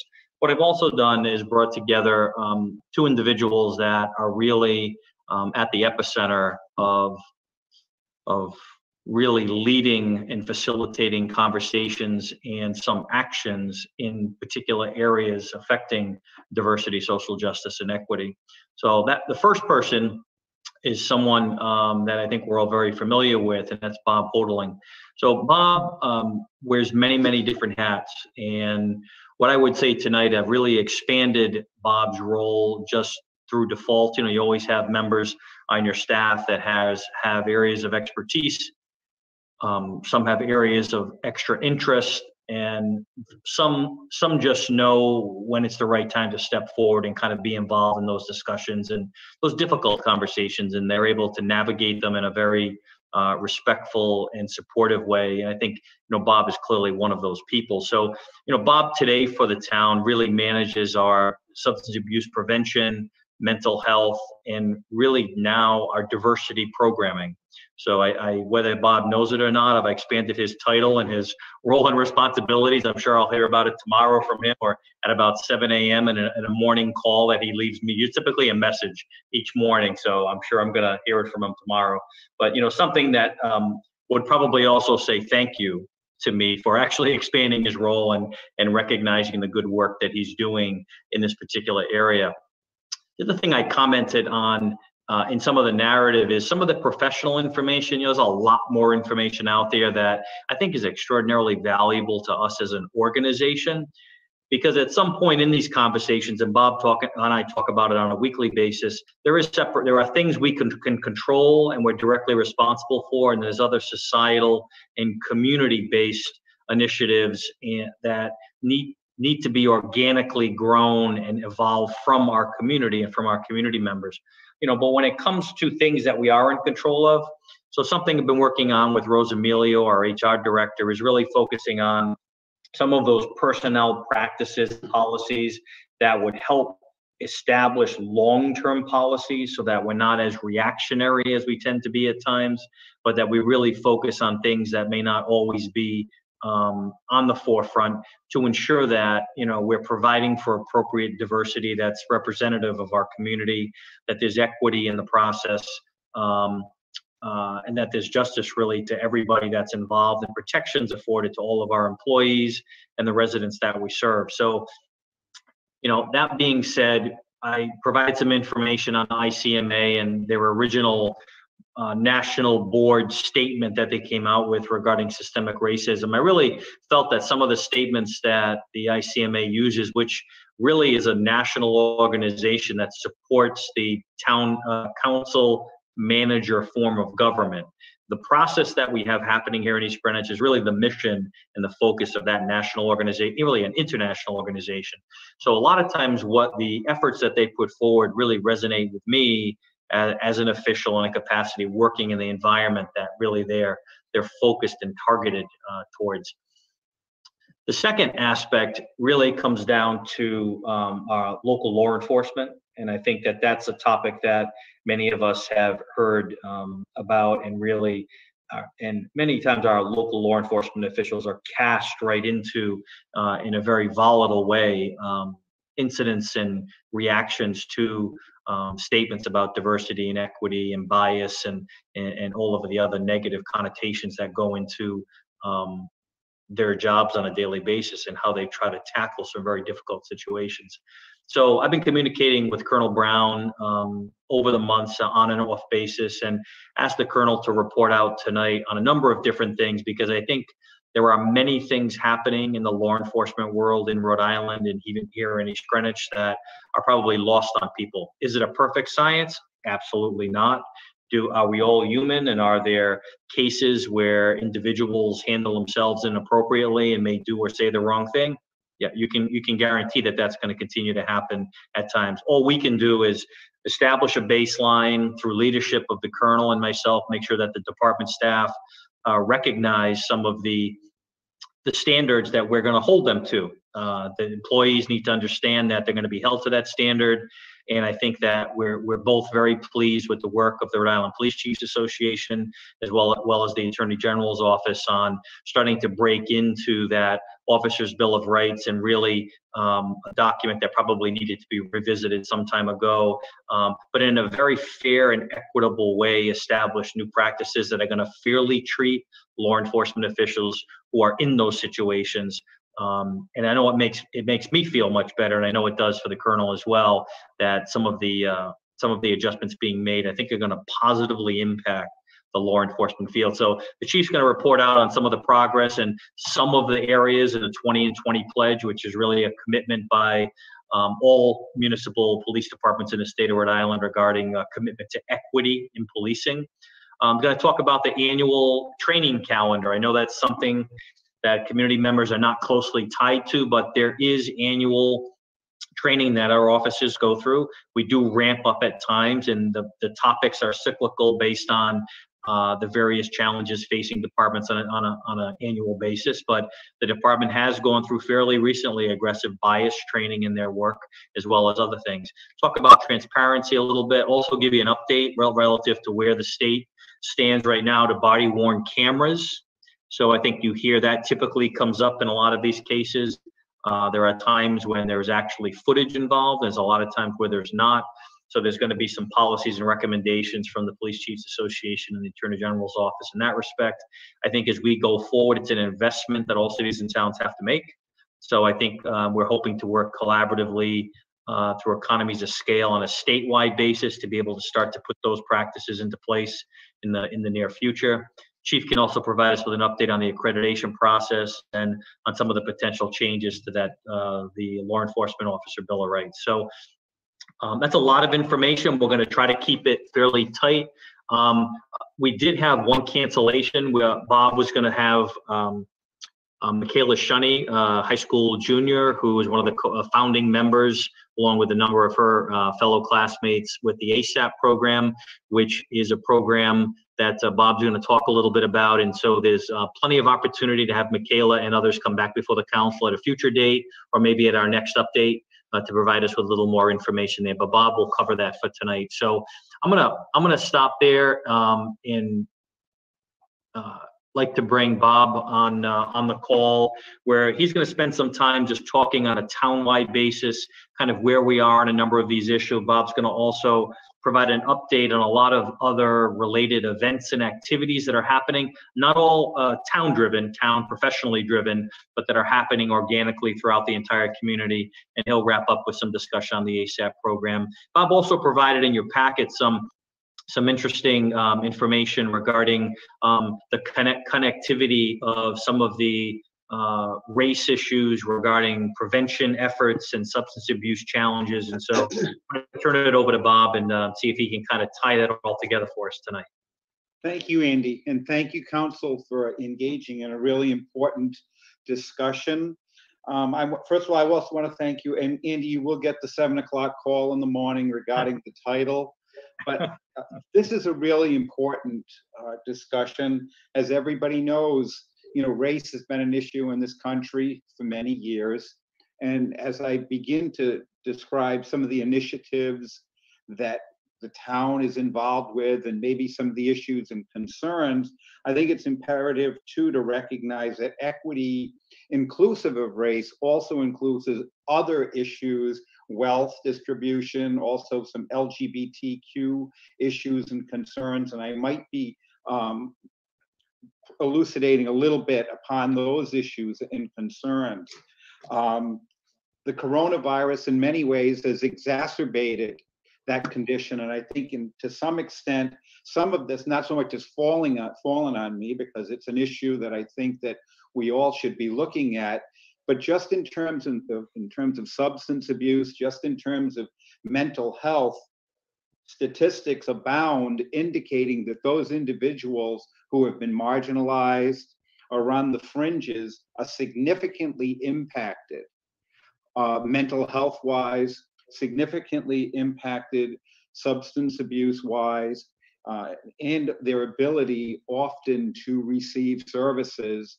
And so the coronavirus has taken a difficult issue and concern and even placed additional emphasis to that. And while ostensibly it doesn't look like we have significant variances in race here, we do have individuals who are in a myriad of conditions or positions, LGBTQ, some racial issues, some financial concerns, that is exacerbated by COVID and evident in and of itself. Now, before I go off on a big tangent and talk about a million programs, it's imperative to let you guys know that there are many people in town who take race very, very seriously, and there's some significant work being done by our faith communities. For example, Temple Torah Yisrael does phenomenal work. They partnered a few years back with the Muslim community and the Christian community and created a program called Abraham's Tent. So a number of our religious communities, and that was designed to reach out to our Muslim friends, to create bridges of understanding from people from diverse backgrounds. There are other people in our faith communities. And I could go on, and I feel bad because I'll probably actually miss people, but Christ Church does some fantastic work I know that Pastor Linda Forsberg does unbelievable work addressing diversity, addressing mental health. And as many of her people of her congregation go into Providence, and people from our local church go in and help people in need. On top of that, our schools have tried to do a wonderful job. They're looking at augmenting some of their curriculum to branch out and make it a little bit less Eurocentric. I know that they've allowed us to establish some clubs in the school, and I'll get back and speak a little bit about ASAP, but also clubs that address the LGBTQ community and address mental health. On top of that, there's a number of groups and organizations. The Rotary Club over the last year featured programs that dealt with diversity, where they brought in tribal historian Lorenz Spears from the Narragansett tribe, and Bob Geek, who's a local historian, where they spoke about the 1st Rhode Island Regiment, that all too often, when you guys get a chance to go back into Town Hall, right across the street from Town Hall, General Varnum was responsible for creating the 1st Rhode Island Regiment that was comprised of African-American slaves and indigenous people, and they actually fought here at the Battle of Portsmouth. So we got a little bit of a jump start on some of the diversity issues. So I just wanted to elucidate a little bit that there are a number of people who take race and equity very seriously. I know that there were a number of Black Lives Matter marches and rallies that Dr. Schwager alluded to a little bit earlier over the summer. Andy, the town manager, was also a participant, where a number of high school students gathered in the field in back of Swift Gym Academy field to discuss race, and to create a document with which they actually presented to town officials, that they actually presented it to myself, to Mr. Nada, to the superintendent of schools, reflecting upon some of the issues that they see pertaining to race. So again, before I go off and talk about a compilation of some of the things that I personally am involved in, there are tons of things. Again, another person, Christine King from the Interfaith Counseling Center, does some wonderful, wonderful work. There are some good things going on. There are a number of people that realize the cogency, the immediacy, and the importance of this issue. And we have a long way to go. This is, I don't want to say it's America's first sin, but to some extent, our relationship with African-American populations, our indigenous people, race is something that pops up over and over and over in our culture, and it can get divisive, but it's also something that we need to continue to create bridges for. And that's one of the things that I have tried to highlight with some of the initiatives. The town manager, Nada, had mentioned a little bit earlier about a program called ASAP, and ASAP is comprised of East Greenwich High School students. And these students originally spent most of their time promoting mental health, trying to get rid of some of the stigma that surrounds mental health, substance abuse. But obviously, as time went by, a number of the kids began to identify other factors that impacted mental health conditions, and those were inclusive of LGBTQ concerns and race concerns. And these kids have done a phenomenal job offering trainings, speaking to adults, going into elementary school classrooms, trying to enhance a level of acceptance. We've been involved in a number of walks just on MLK Day. A number of young people and adults were involved in a day recognizing the importance of Martin Luther King, but more important, recognizing the importance of creating bridges that link people together. So that ASAP group is also a group that, one of them was saying the other day to me that they've grown up in an era right after 9/11 right after 9/11, and during this time, they witnessed the Parkland shootings, they witnessed the coronavirus crisis, and now they've witnessed storming of our Capitol, and they've seen a significant amount of racial strife. And they thought that because of the world that they grew up in, they made a lot of equivalencies to the 60s about some of the tumult and some of the acrimony and some of the angst that was going on at that time. And so these kids have gone out and become significant social activists. Again, I'm sure you have this a list of things that we're doing in the town. And I said it's a work in progress. I think we've spent a lot of time trying to give people an opportunity to voice issues and concerns.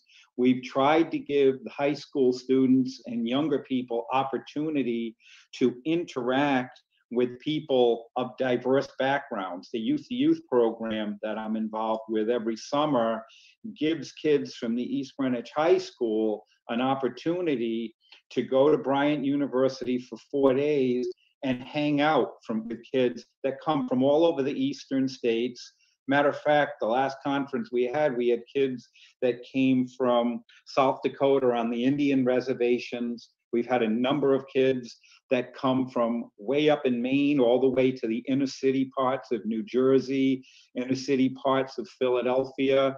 And it's a real unique opportunity for our kids to be prepared for a world that when they go off to college, they go off into the military, they go off into the work world, that they're interacting with individuals, have different viewpoints and different stances.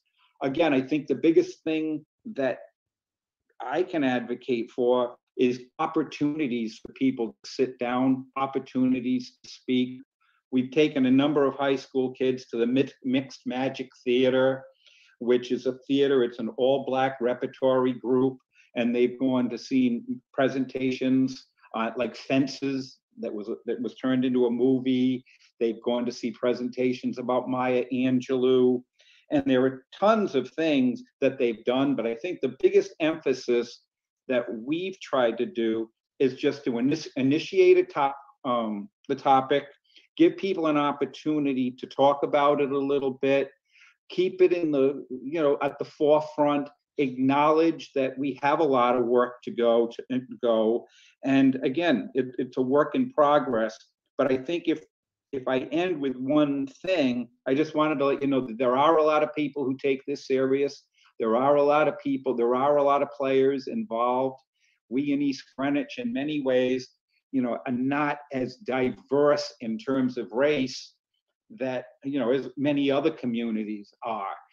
But I also think that within that racial breakdown, there are other issues and concerns inside as well. Again, the LGBTQ community, issues of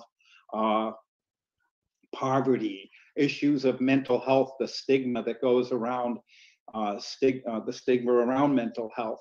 So I think that we're doing some good things. We've initiated some good processes. We have some pretty good partners. Working with the police, working with the schools, working with the churches, working with other departments in town.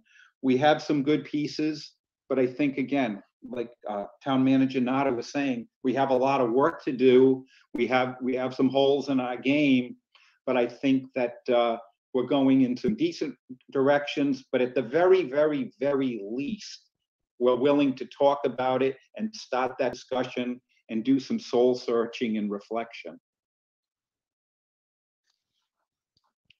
I just want to pause for 1 second. I know that there is a hand up and we will be inviting attendees to make some comments, but why don't we have our speakers talk first to have them remain on the line, and then we can open up to the council and to the public to talk a little bit. Mr. Homerling, do you have any, are you completed with your remarks, or do you have anything else that you want to bring up? For round one, I just wanted to give you a little overview of some of the stuff that we're doing, some of the support we have in the community, and also the fact that we've got a lot of work to do. Well, I think you've really set the stage very nicely. I think you've spoken very eloquently, and I like your idea of partners in the community. And you mentioned the faith community, educational community, the Rotary, young people in the community. And I think you and your office are another partner. East Greenwich is very unique in having someone in your position who can act as a liaison between many of these partners. So thank you very much. Thank you. Mr. Nada, do you want to have Chief Brown come on now, and then we can Please. kind of open it up to a little more interactive? Yeah, you session? bet. Yeah, Colonel Brown.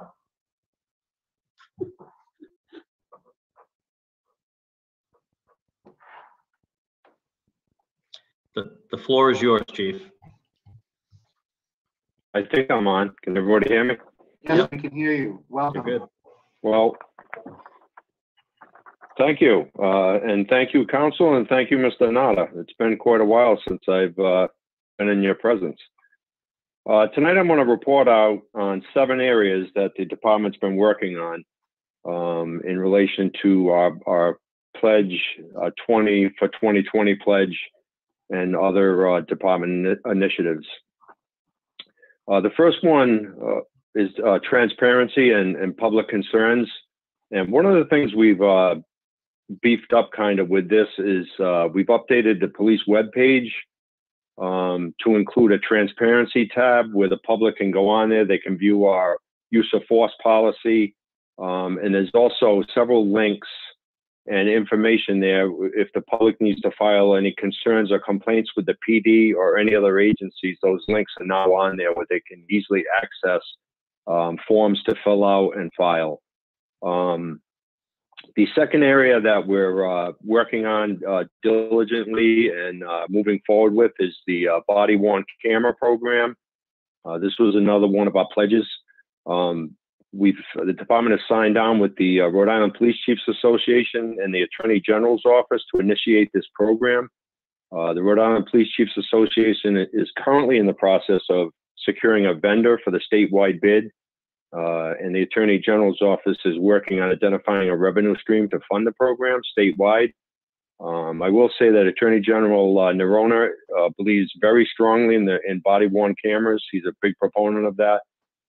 He has been personally involved right from the get-go, and he's really working hard to get the money. And you know, I think he will. The Attorney General's office will come up with the funding to get this off the ground for all the departments in the state. We as the department, you know, have spoken on it at the last staff meeting. We're excited actually to implement this program. We look forward to it. The third area is the accreditation program.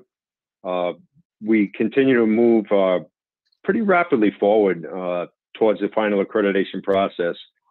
We've implemented most, if not all, of the state accreditation standards into our policies, and I'm mostly working on training and physical things like the evidence room and storage. And of course, we remain hopeful that this process will lead to full accreditation in this year, 2021. The fourth area is the interlocal trust. As you know, the department is now a member of the Rhode Island Interlocal Trust. And as such, we have access to other training opportunities provided by them, such as their use of force simulator that provides our officers with scenario type exercises and use of force decision-making. The trust also requires all of its police department members to be accredited and stands as a valuable resource during this process. The fifth area is training. As Mr. Nada had previously stated, we have just recently updated our yearly training calendar. We do this every year in January, January 1st.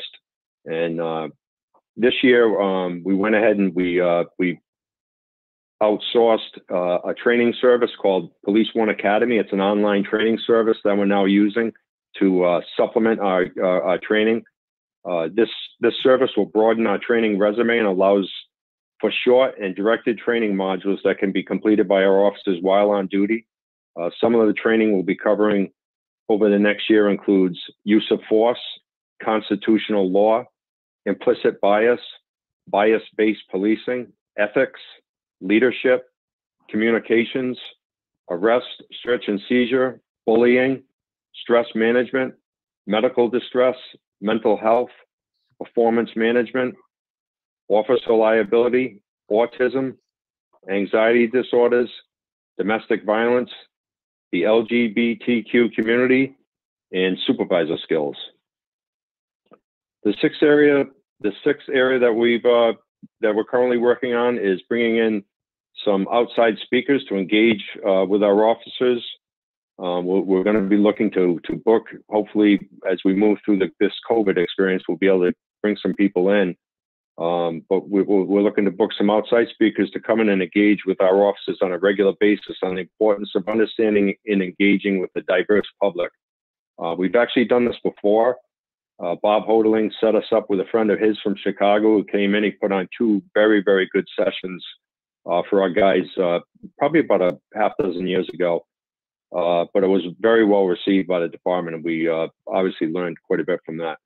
And finally, the 7th area, as Andy touched on earlier, is the statewide task force that was formed over the summer by the state legislature to look into and recommend changes to the state's law enforcement officers' Bill of Rights. That body has actually issued its final report and forwarded their recommendations to the legislature to initiate changes in the law. And that's it. That's pretty much just a summary of the major things that we've been working on.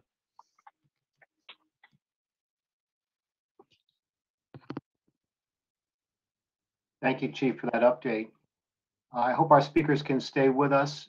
Mr. Nada, do you have anything else you'd like to add? And no, I think that there's so much more to this conversation, Dr. Swager, that I think we'd be happy to report back and make it more of a constant update, every so many months, bring back not only Bob, but the chief as well as a number of other people that are extraordinarily active in this discussion on a community-wide basis. So I'd rather open it up to questions and see that the council may have, or members of the public that are actually on the call, and I'm sure it can take a lot of different directions. So I think we're prepared to do that now if that's where you'd like to go.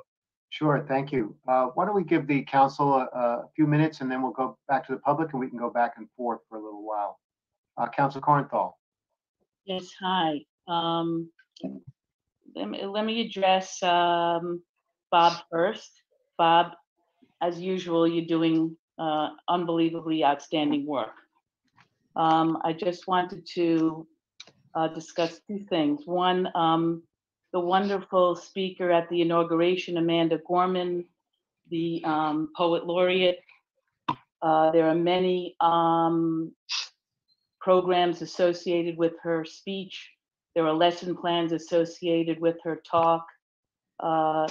If anybody is interested in them, I can put you in touch with some of them, but that's really outstanding. The other thing is, I recently, just last week, had a discussion about Black Lives Matter with somebody, and I think it's really important to state the terms and define the terms, because people say to me, well, all lives matter.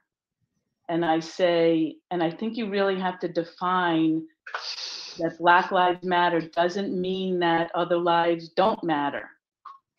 It just means that the Black lives are the ones that are in trouble now. And that if you're against racism and brutality, that you support Black Lives Matter.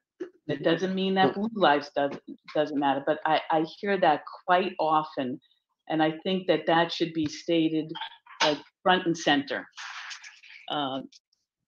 As far as the police chief goes, I recently heard, I think it was on National Public Radio, a discussion about the police. And one of the points in this research study that they did is the police seems to need to do a better job recruiting and looking into the background of the people that they're recruiting for the police force.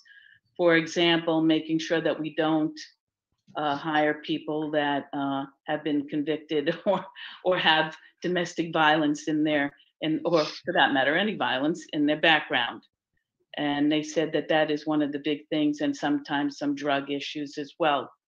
The other thing is, I often wonder, and my husband's a psychiatrist, so maybe I sort of lean that way, to think that when you go on some calls, maybe you're better off bringing a psychologist, a therapist, a social worker with you rather than a police officer.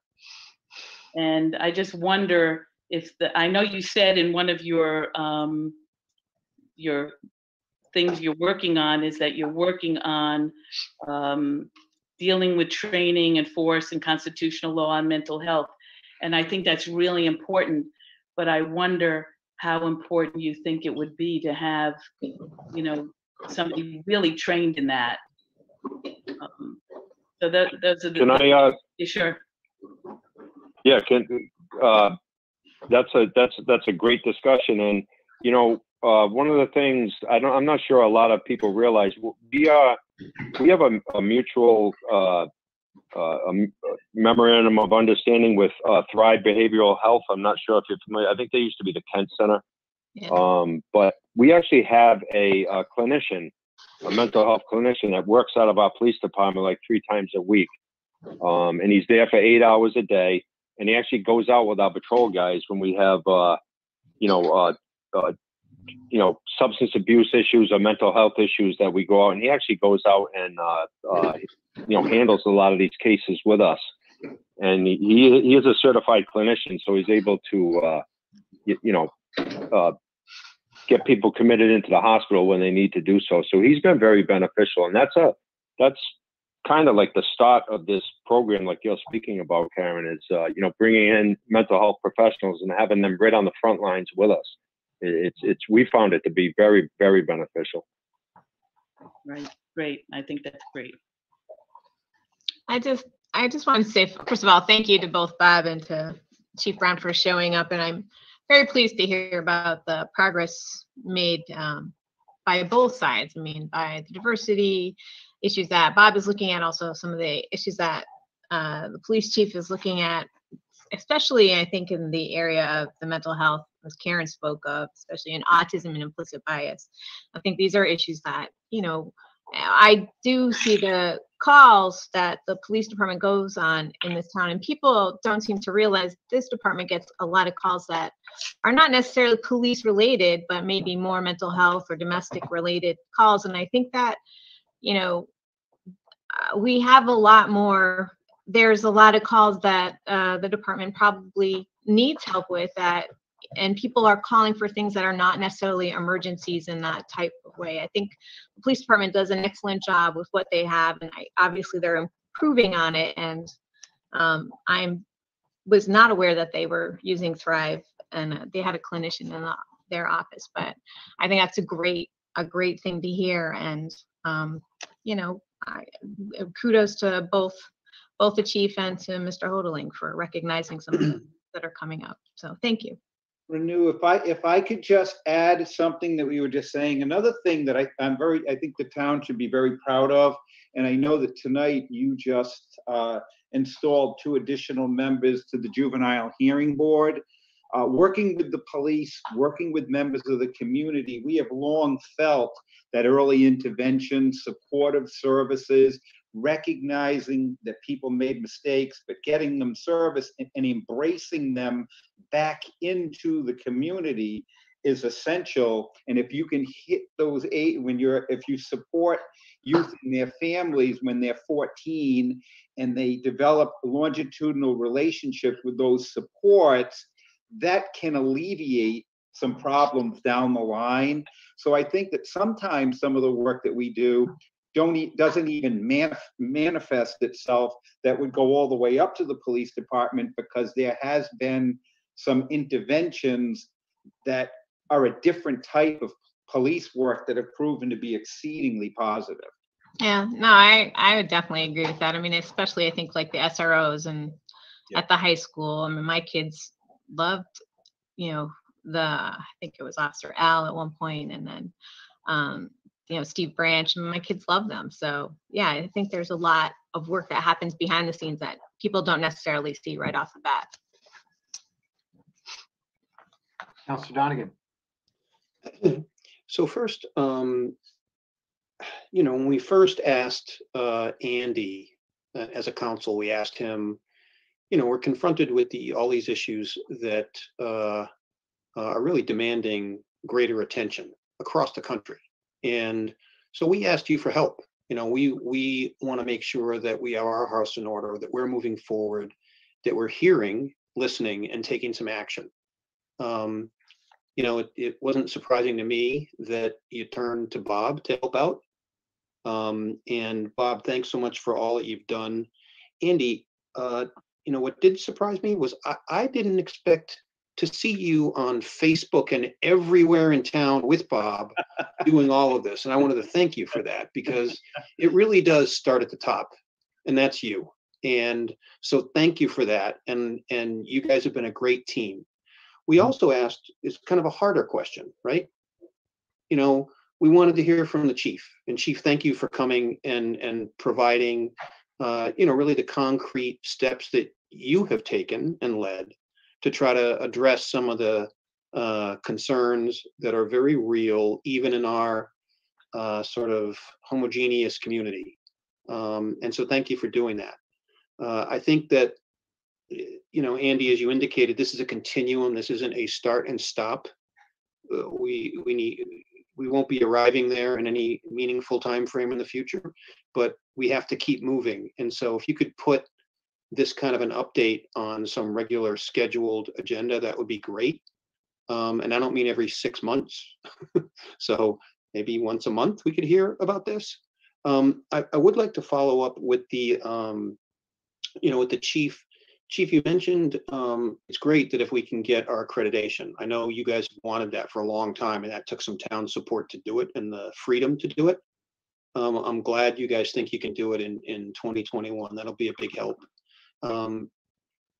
Two things. One is I wanted to echo Karen's comment about the mental health professionals as sort of part of the police force. You know, when I have 3 kids in college and 1 in graduate school, so we have no end. I get no end of education on what we should all be doing. One of the things on the defund the police conversation is my graduate school student was telling me they don't mean defund it, they mean refund it, they mean reallocate resources. And she'll tell you a lot about how in Europe they classify the calls before they respond. You don't have to send an armed person out for a domestic dispute that might not call for that. Or if it's a different kind of a social circumstance, you can send a different sort of professional. She indicated that they have all trained in social work kind of as a priority, and police work as the collateral benefit. In any event, if you think, Chief, that more support from us in that area would help you in some meaningful way restructure how we do it, I would like to hear that, and I'd be open to that.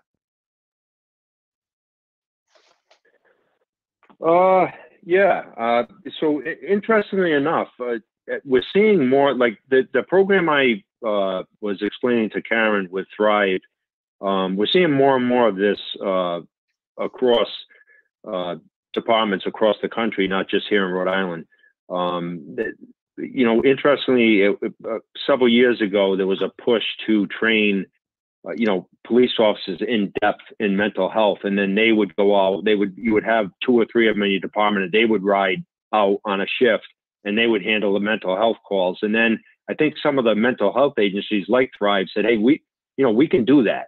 And I know, speaking to Thrive, when they approached us about it, they were getting a lot of the money to finance this on grants, government grants. So, you know, it's going to be interesting to see in the near future if this is going to be something that takes off in that stream.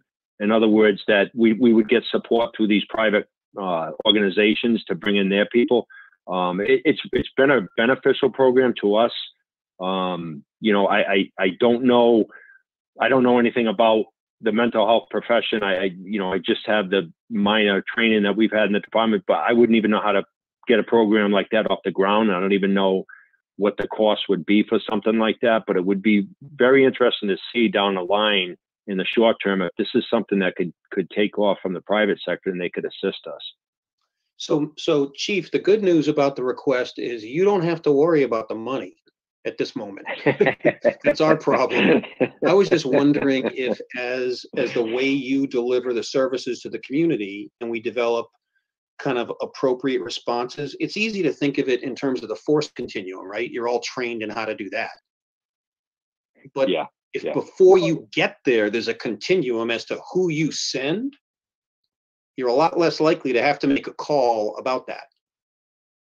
So anyway, I was just, I know you, when you mentioned that you're not trained in that, that's precisely what may be beneficial to do as we move forward with everyone. You know, to have, you know, maybe 10 years from now, our police won't be saying that. And if we can help and understand it, it would be, you know, I know that'll take some time for you to look out into the world and see how these models might work wherever they are and to come back to us. But, you know, from my perspective, I would appreciate you working with Andy, giving some thought to that, and then coming back to us, just so we at least know what our options are if we think they can, such changes could be impactful. And the last thing I'd like to understand, Chief, is I was, you know, I thought when you went through all the different training modules and speakers who would talk about the different issues such as, you know, race, bias, awareness, force continuum, you know, all of the, you know, how you recognize autism and respond appropriately, how you do all of that is important. But I don't know how, is there a way you could get back to us as to who's actually taking these trainings? Let us know that they're happening and what they are so that we can see concrete steps are taken, not just that they're available, but they're being taken. I don't want to, you know, just anything you could do to help us understand that things are moving forward would be helpful. Yeah, so everybody takes the training. They have to take it. That's one of the reasons why we went with the Police One Academy, the module, because it's all monitored through them. Once you log into the course, you have to finish it. You can go in and out of the course. It's time stamped, but you can get in and out of it. You can pick up where you left off. But then it's all, you know, it's all logged in, and the accreditation officer, Lieutenant Brian Clement, he monitors all the training. He makes sure that everybody finishes. You know, he'll put out 2 or 3 training. These are the Police One Academy. They're usually about an hour long training sessions. We'll do like 4 of those a month. So he'll put out the notices. You'll get an email. The guys have to go in. They have to finish the training. It's all logged in. And then he monitors anyone that's, you know, been on vacation or anything to make sure that they catch up and do the training. So these are not optional. Right. Okay. So the officers will get all of those modules you described? Right. These are not optional. These are all trainings that you have to go through. Oh, thank you. Yep. Chief, I'm going to pause you there for a minute. I appreciate that it's a good conversation that's going on, but the council gets paid the big bucks to be on these late night meetings, but some of our members of the community are really hanging in there, and I appreciate you waiting. So I see there is a hand raised, and I want to give the community an opportunity to comment if they'd like to. I know Nicole Bucca has had a hand raised. If we can promote Ms. Bucca, let her say good evening to us. Good evening, Nicole. Hi, how are you? Good. Welcome to the town council meeting. Please let us know what's on your mind. You have to unmute. You're on mute. Hang on, it asked me to unmute. So I wanted to, you can still hear me, right? Yes. Yes. Okay, I had to unmute again. I wanted to applaud first of all the town council and the town manager for having this agenda item on the agenda and to continue having it. I think that alone is great progress. And I appreciate the updates from Bob. There's many programs and relationships that I was not aware of. So this was very helpful to me. And I also appreciate the way Bob extended the description of diversity to include groups like lesbian, gay, transgender, queer, you know, a broader definition of diversity, because, you know, given that our population is relatively homogeneous, I think that there are many groups for whom that they are diverse in this community, but maybe are not treated the way they should be treated. I also wanted to thank Chief Brown. I did not know about the 20 for 2020 campaign, so that's also something I learned about. I am the daughter of a police officer and the sister of a police officer. So I definitely have great respect for the career. So, one of the first things I wanted to say was I would really encourage the town and us as a community to define and extend what we mean by diversity. And this is not to undermine that race is the primary element of diversity that we need to focus on, but I also want to recognize intersectionality. So many of the national examples of police brutality, which are not here, they're national, many of them were not only people of color, typically male people of color, but they were also people that often sounded like they were on the spectrum or had a mental health condition like anxiety, had their face covered. And I definitely have noticed over the years in the police reports, which by the way have gotten better, that, oh, someone was acting oddly. We kind of have this idea that if we sense they're acting oddly, it means there's something wrong and that somehow we're not safe and we're going to call the police. So I would just encourage you, I consider, when I think of diversity, I consider it with regards to ability or disability. I consider classism is pretty rampant in our community, I believe. Sexual orientation, appreciation for a variety of religions, and political views. So I wanted to say that, and I think that a lot of the Black Lives Matter, again, it's still really about race first and foremost, but that when you're also, many times they're Black and might have a mental health or a disability and be poor, right? So you see how the intersectionality is really critical to think about. I have engaged in something called the Anti-Racist Challenge from the Anti-Racist Table, and I would really strongly encourage everybody here, the town councilors, the town manager, the Bob and Chief Brown and the police. The main premise of the Anti-Racist Challenge is we cannot change something in our community that we have not really confronted the history of in our country because we've been educated in white norms. Like everything in our community, everything in our education system is white normative. So we have to go through this challenge, which basically takes us all the way back in history and looks at the research and the data and experience. So I'll just sum it up try to be quick. I spent most of my life in Southern California. I think of myself as a pretty progressive person. This challenge has taught me that I never recognized somebody, in the challenge, somebody said, well, what does your whiteness mean to you? And I was like, I've never asked, I don't know what that means. Like, what does that mean? What does it mean to be white? And they were like, you don't know what it means to be white because you have privilege. There's no Black person that doesn't know what it means to be Black. And these are the kinds of aha moments I had in this challenge that have really helped me. And I guess what I'm trying to say is, regardless of what programs and relationships and 1-hour trainings we might have for our police and anybody in our community, if we don't look inward first, right? If we don't first recognize what ethnicities and identities and races and abilities we represent, then we really can't do better by other people. Like, you really have to start inward. So I'm almost done, I swear. The next question is, what have we done to dismantle systemic racism in East Greenwich? And I want to say that this is a big question. So here's some examples of things I would love to see more than just Chief Brown and Bob work on, okay? In the schools, if you go to the SurveyWorks data, there's a little icon that says groups, and you can actually disaggregate all SurveyWorks data on school climate by groups like race, ethnicity, sexual orientation, etc. You will see very clear patterns that there are very marked groups of parents, families, and kids who do not have the same experience in East Greenwich as other kids. So that's one area.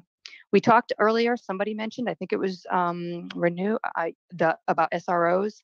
I have had a personal experience, if not one, maybe more than one, where SROs in our school systems had a child with a disability having a meltdown, and it was handled with some force. So I just want to say that SROs being better trained and know the kids with disabilities has been a historical issue. And then also talking about affordable housing. Again, remember, race goes along with often socioclassism, right? As well as disability. And I think a lot of times when we talk about affordable housing, I definitely sense racial overtones of, if it's going to have to be here, we want it to be very few. We want it to be the elderly. Why? And if you took the anti-racist challenge, I think you would start to grapple with some of those really challenging questions that conversation had overtones of race, and we're just finding a different way to package it. Thank you for hearing me. I appreciate it. On the call, I'm glad you hung in there because your comments are just so well thought out and well expressed. And I thank you for bringing that to our conversation. Thank you for having me. Thank you. I see, and this will be an ongoing conversation, and I hope you will attend in the future. I see we also have Johan Potlack has his hand up, would like to make a comment. Johan, can you hear us? Yeah, I can hear you, and I believe I'm unmuted. Yes, you are. You're coming in loud and clear. Please, Great. Please let us know your thoughts. Great. Yeah. So, I also want to thank everybody for being here and for having this conversation. I think it's been building up for a long time, and it's good to be here at the official meeting and talking about it. I also really want to thank Nicole for going first and asking a lot of the tough questions that I had lined up as well.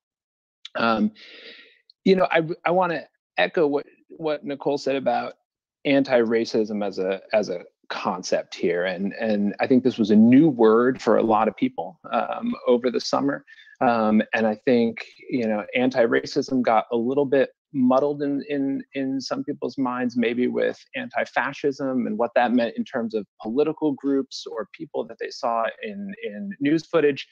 But anti-racism is just the act of not only avoiding racism, but also actively, as Nicole pointed out, trying to dismantle some of the structural issues here. So what I want to say is, I really appreciate all of the council members for their personal statements in the summer, for showing up in support of Black Lives Matter protests, for asking some really fantastic questions today.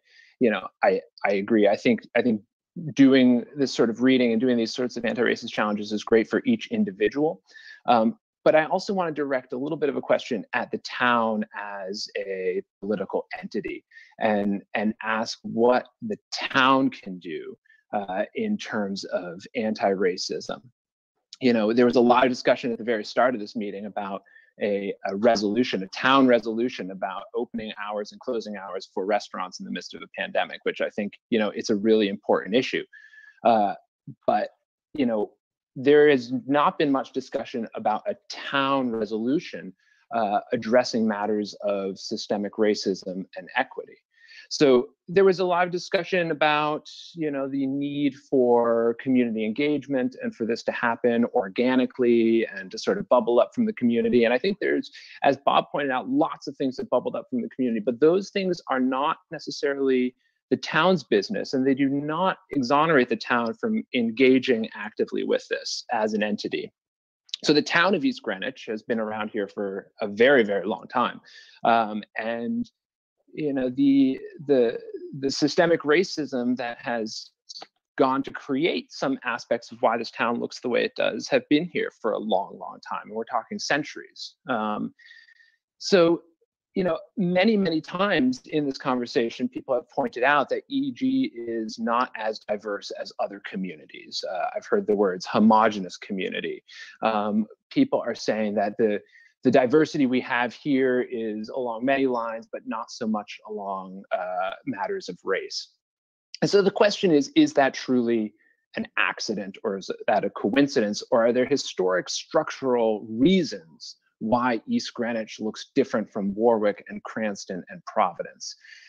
And I think it behooves the town as an entity to look into what those reasons are and whether there are things that the town can do now, today, to offset some of those historic drivers of inequity.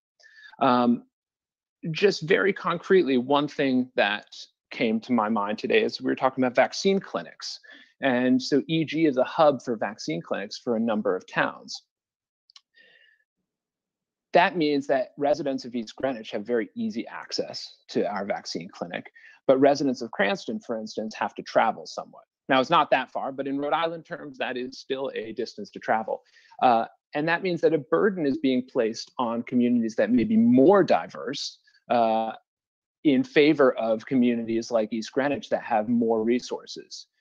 Now, that doesn't mean that we need to move the vaccine clinic, but it means that somebody needs to take point on thinking very hard about whether or not the vaccine clinic right now is generating equity issues, either in vaccine distribution or the burden of getting the vaccine and access to coming here. I view that very much as the town's responsibility. And so I have been thinking about anti-racism in terms of things that the town should be providing to its citizens. So I take it for granted that the town will provide firefighting services. We have a paid professional firefighting department. They're fantastic. We have a paid professional law enforcement department. And we pay our taxes, and the town uses that money to make sure that those departments do their job.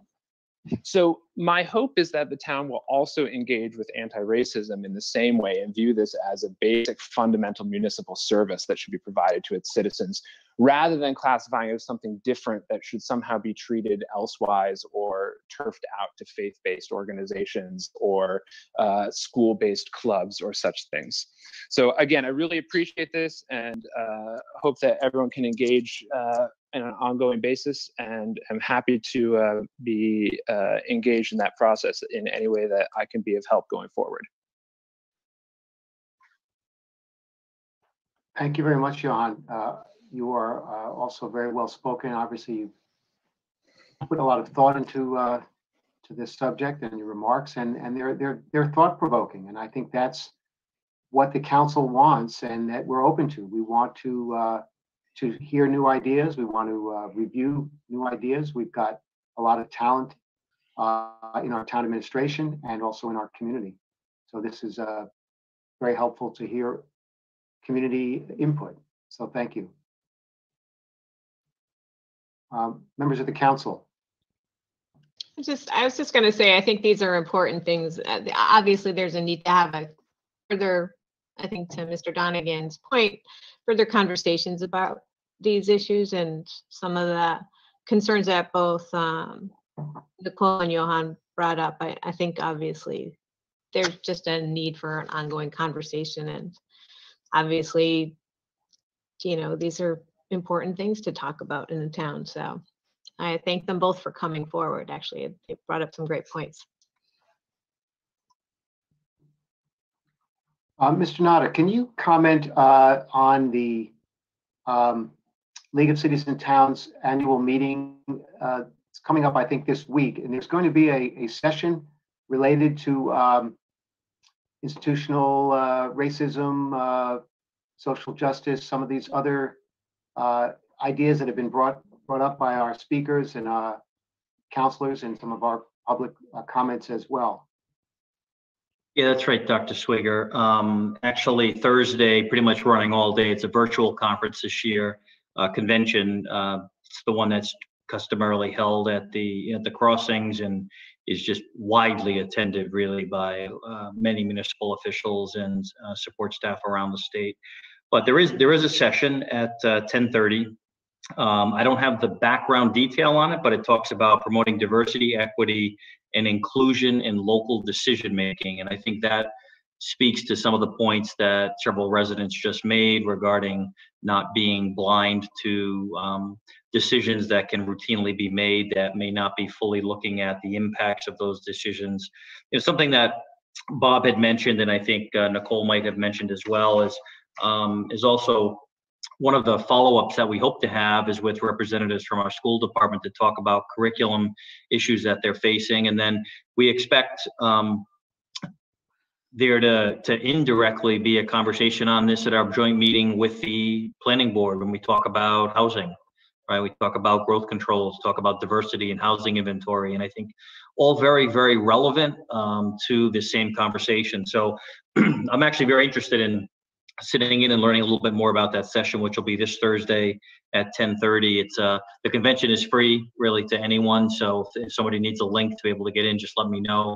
But I know a number of the town staff have already registered to participate in a number of these conversations. Councilor Kornthal. Yes, Andy, maybe you could address, I know, I think I'm correct that the vaccine was given to Central Falls because they had so many cases. So I think they distributed it there. But he makes a very good point in saying that, maybe some other communities it won't be as easy for them to get the vaccine. But I don't know if that's, you want to address that a little bit, because I remember. Be happy to. Yeah. Yeah. No, We agreed to spend the money, Karen. Yeah. Yeah. No, be happy to be happy to address that. So this first round, so I think it's very challenging because there is so much information and people are gathering it in so many different sources, and a lot of times it doesn't really support each other based on what channel you're listening to. So this was a closed pod just for professional healthcare workers, right? So we're one of a region of 7. There were 5 regions set up throughout the state of Rhode Island. So this was not a population that was going to be challenged in any way, shape, or form to be able to get to the clinic. We utilize the resources of East Greenwich not to make it more convenient for our firefighters that also live around the state to be able to access the vaccine, but because we have the professional expertise and the facilities to be able to dedicate that to support our other partners. What I would say as we now progress, and I talked about it a little bit earlier tonight, as we progress into the secondary rounds where each community is going to be addressing their senior population or the teachers or their other employees who live and reside in those communities. And then when we work into the general population, I can guarantee you that those communities, as we're already seeing happening with our senior and those residents that utilize congregate housing, the vaccines are being brought to them. And that's happening on a statewide basis with our partnerships with CVS and Walgreens. So I think as you go forward, that is front and center. And I think Central Falls is a great example. Those communities densely populated with very high positivity rates are being prioritized to be able to have vaccination clinics set up in those communities to address that exact point that Johan actually mentioned. So don't be misled by what you may or may not know of what occurred in this first round. It was high level professionals in the field, healthcare workers, hospital workers, first responders, who it was just felt to be very critical that the regions were set up. These were different regions. These are not 7 counties in Rhode Island, right? These were regions that were constructed for a particular purpose. And I think we addressed that purpose and we're just about done. So I think you'll start to see it more mirror the image that Johan was noting, in that it'll really be brought as close to populations that may need that for convenience and access. It'll be done on a statewide basis that way, or at least that's the plans that have been expressed to me from the Department of Health. Thank you. You're welcome. I think we've really generated some very good discussion here. I'd like to start to bring it to a close. If our speakers, our guests, have any maybe comments based on some of the conversation we've had, Mr. Hodeling or Chief Brown, and then if there's any closing remarks by the counselors, we may want to turn this back to the manager and have him synthesize a lot of the conversation, and then we'll come back and do it again. So Bob or Chief Brown, anything that you'd like to add before we finish up tonight's conversation? I just wanted to say that I thought this was a healthy start. I think we brought up some things that are not comfortable, and I think that, the other day when I was speaking about Martin Luther King, sometimes change can't be comfortable, and sometimes to engage in conversations that cause us to reflect and cause us to maybe look at some inherent ways that we viewed the world for a long time, and at least be open to look at them and change them, and maybe look at some of the advantages or the biases that we grew up with. So I think this was a healthy start. I think that we've got some good pieces, but I think we have a long ways to go. But I really appreciate being able to be part of something that we're looking forward, and we're looking forward to making some viable changes. We got some work to do.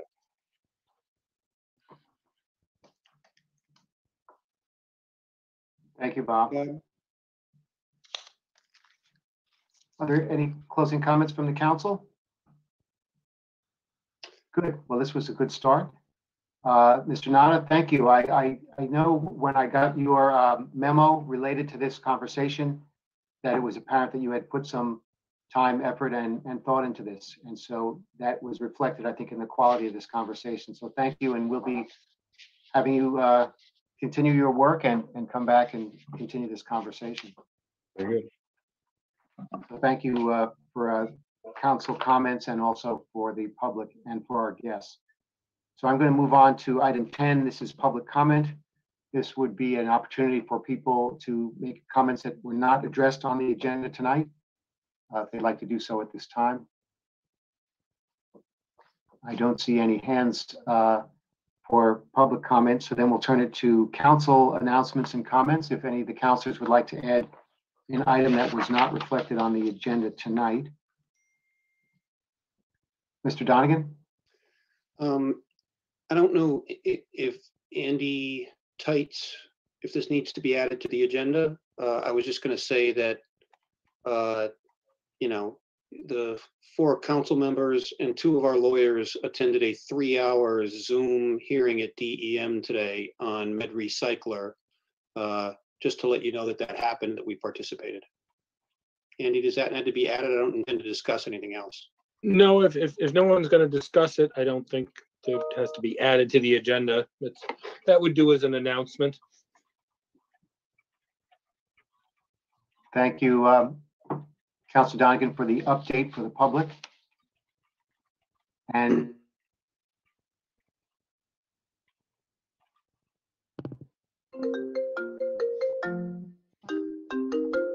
there are 2 items on executive session, one of which does pertain to MedRecycler, the other for approval of minutes. So I'd ask our town clerk to please read the motion into the record to bring us into executive session.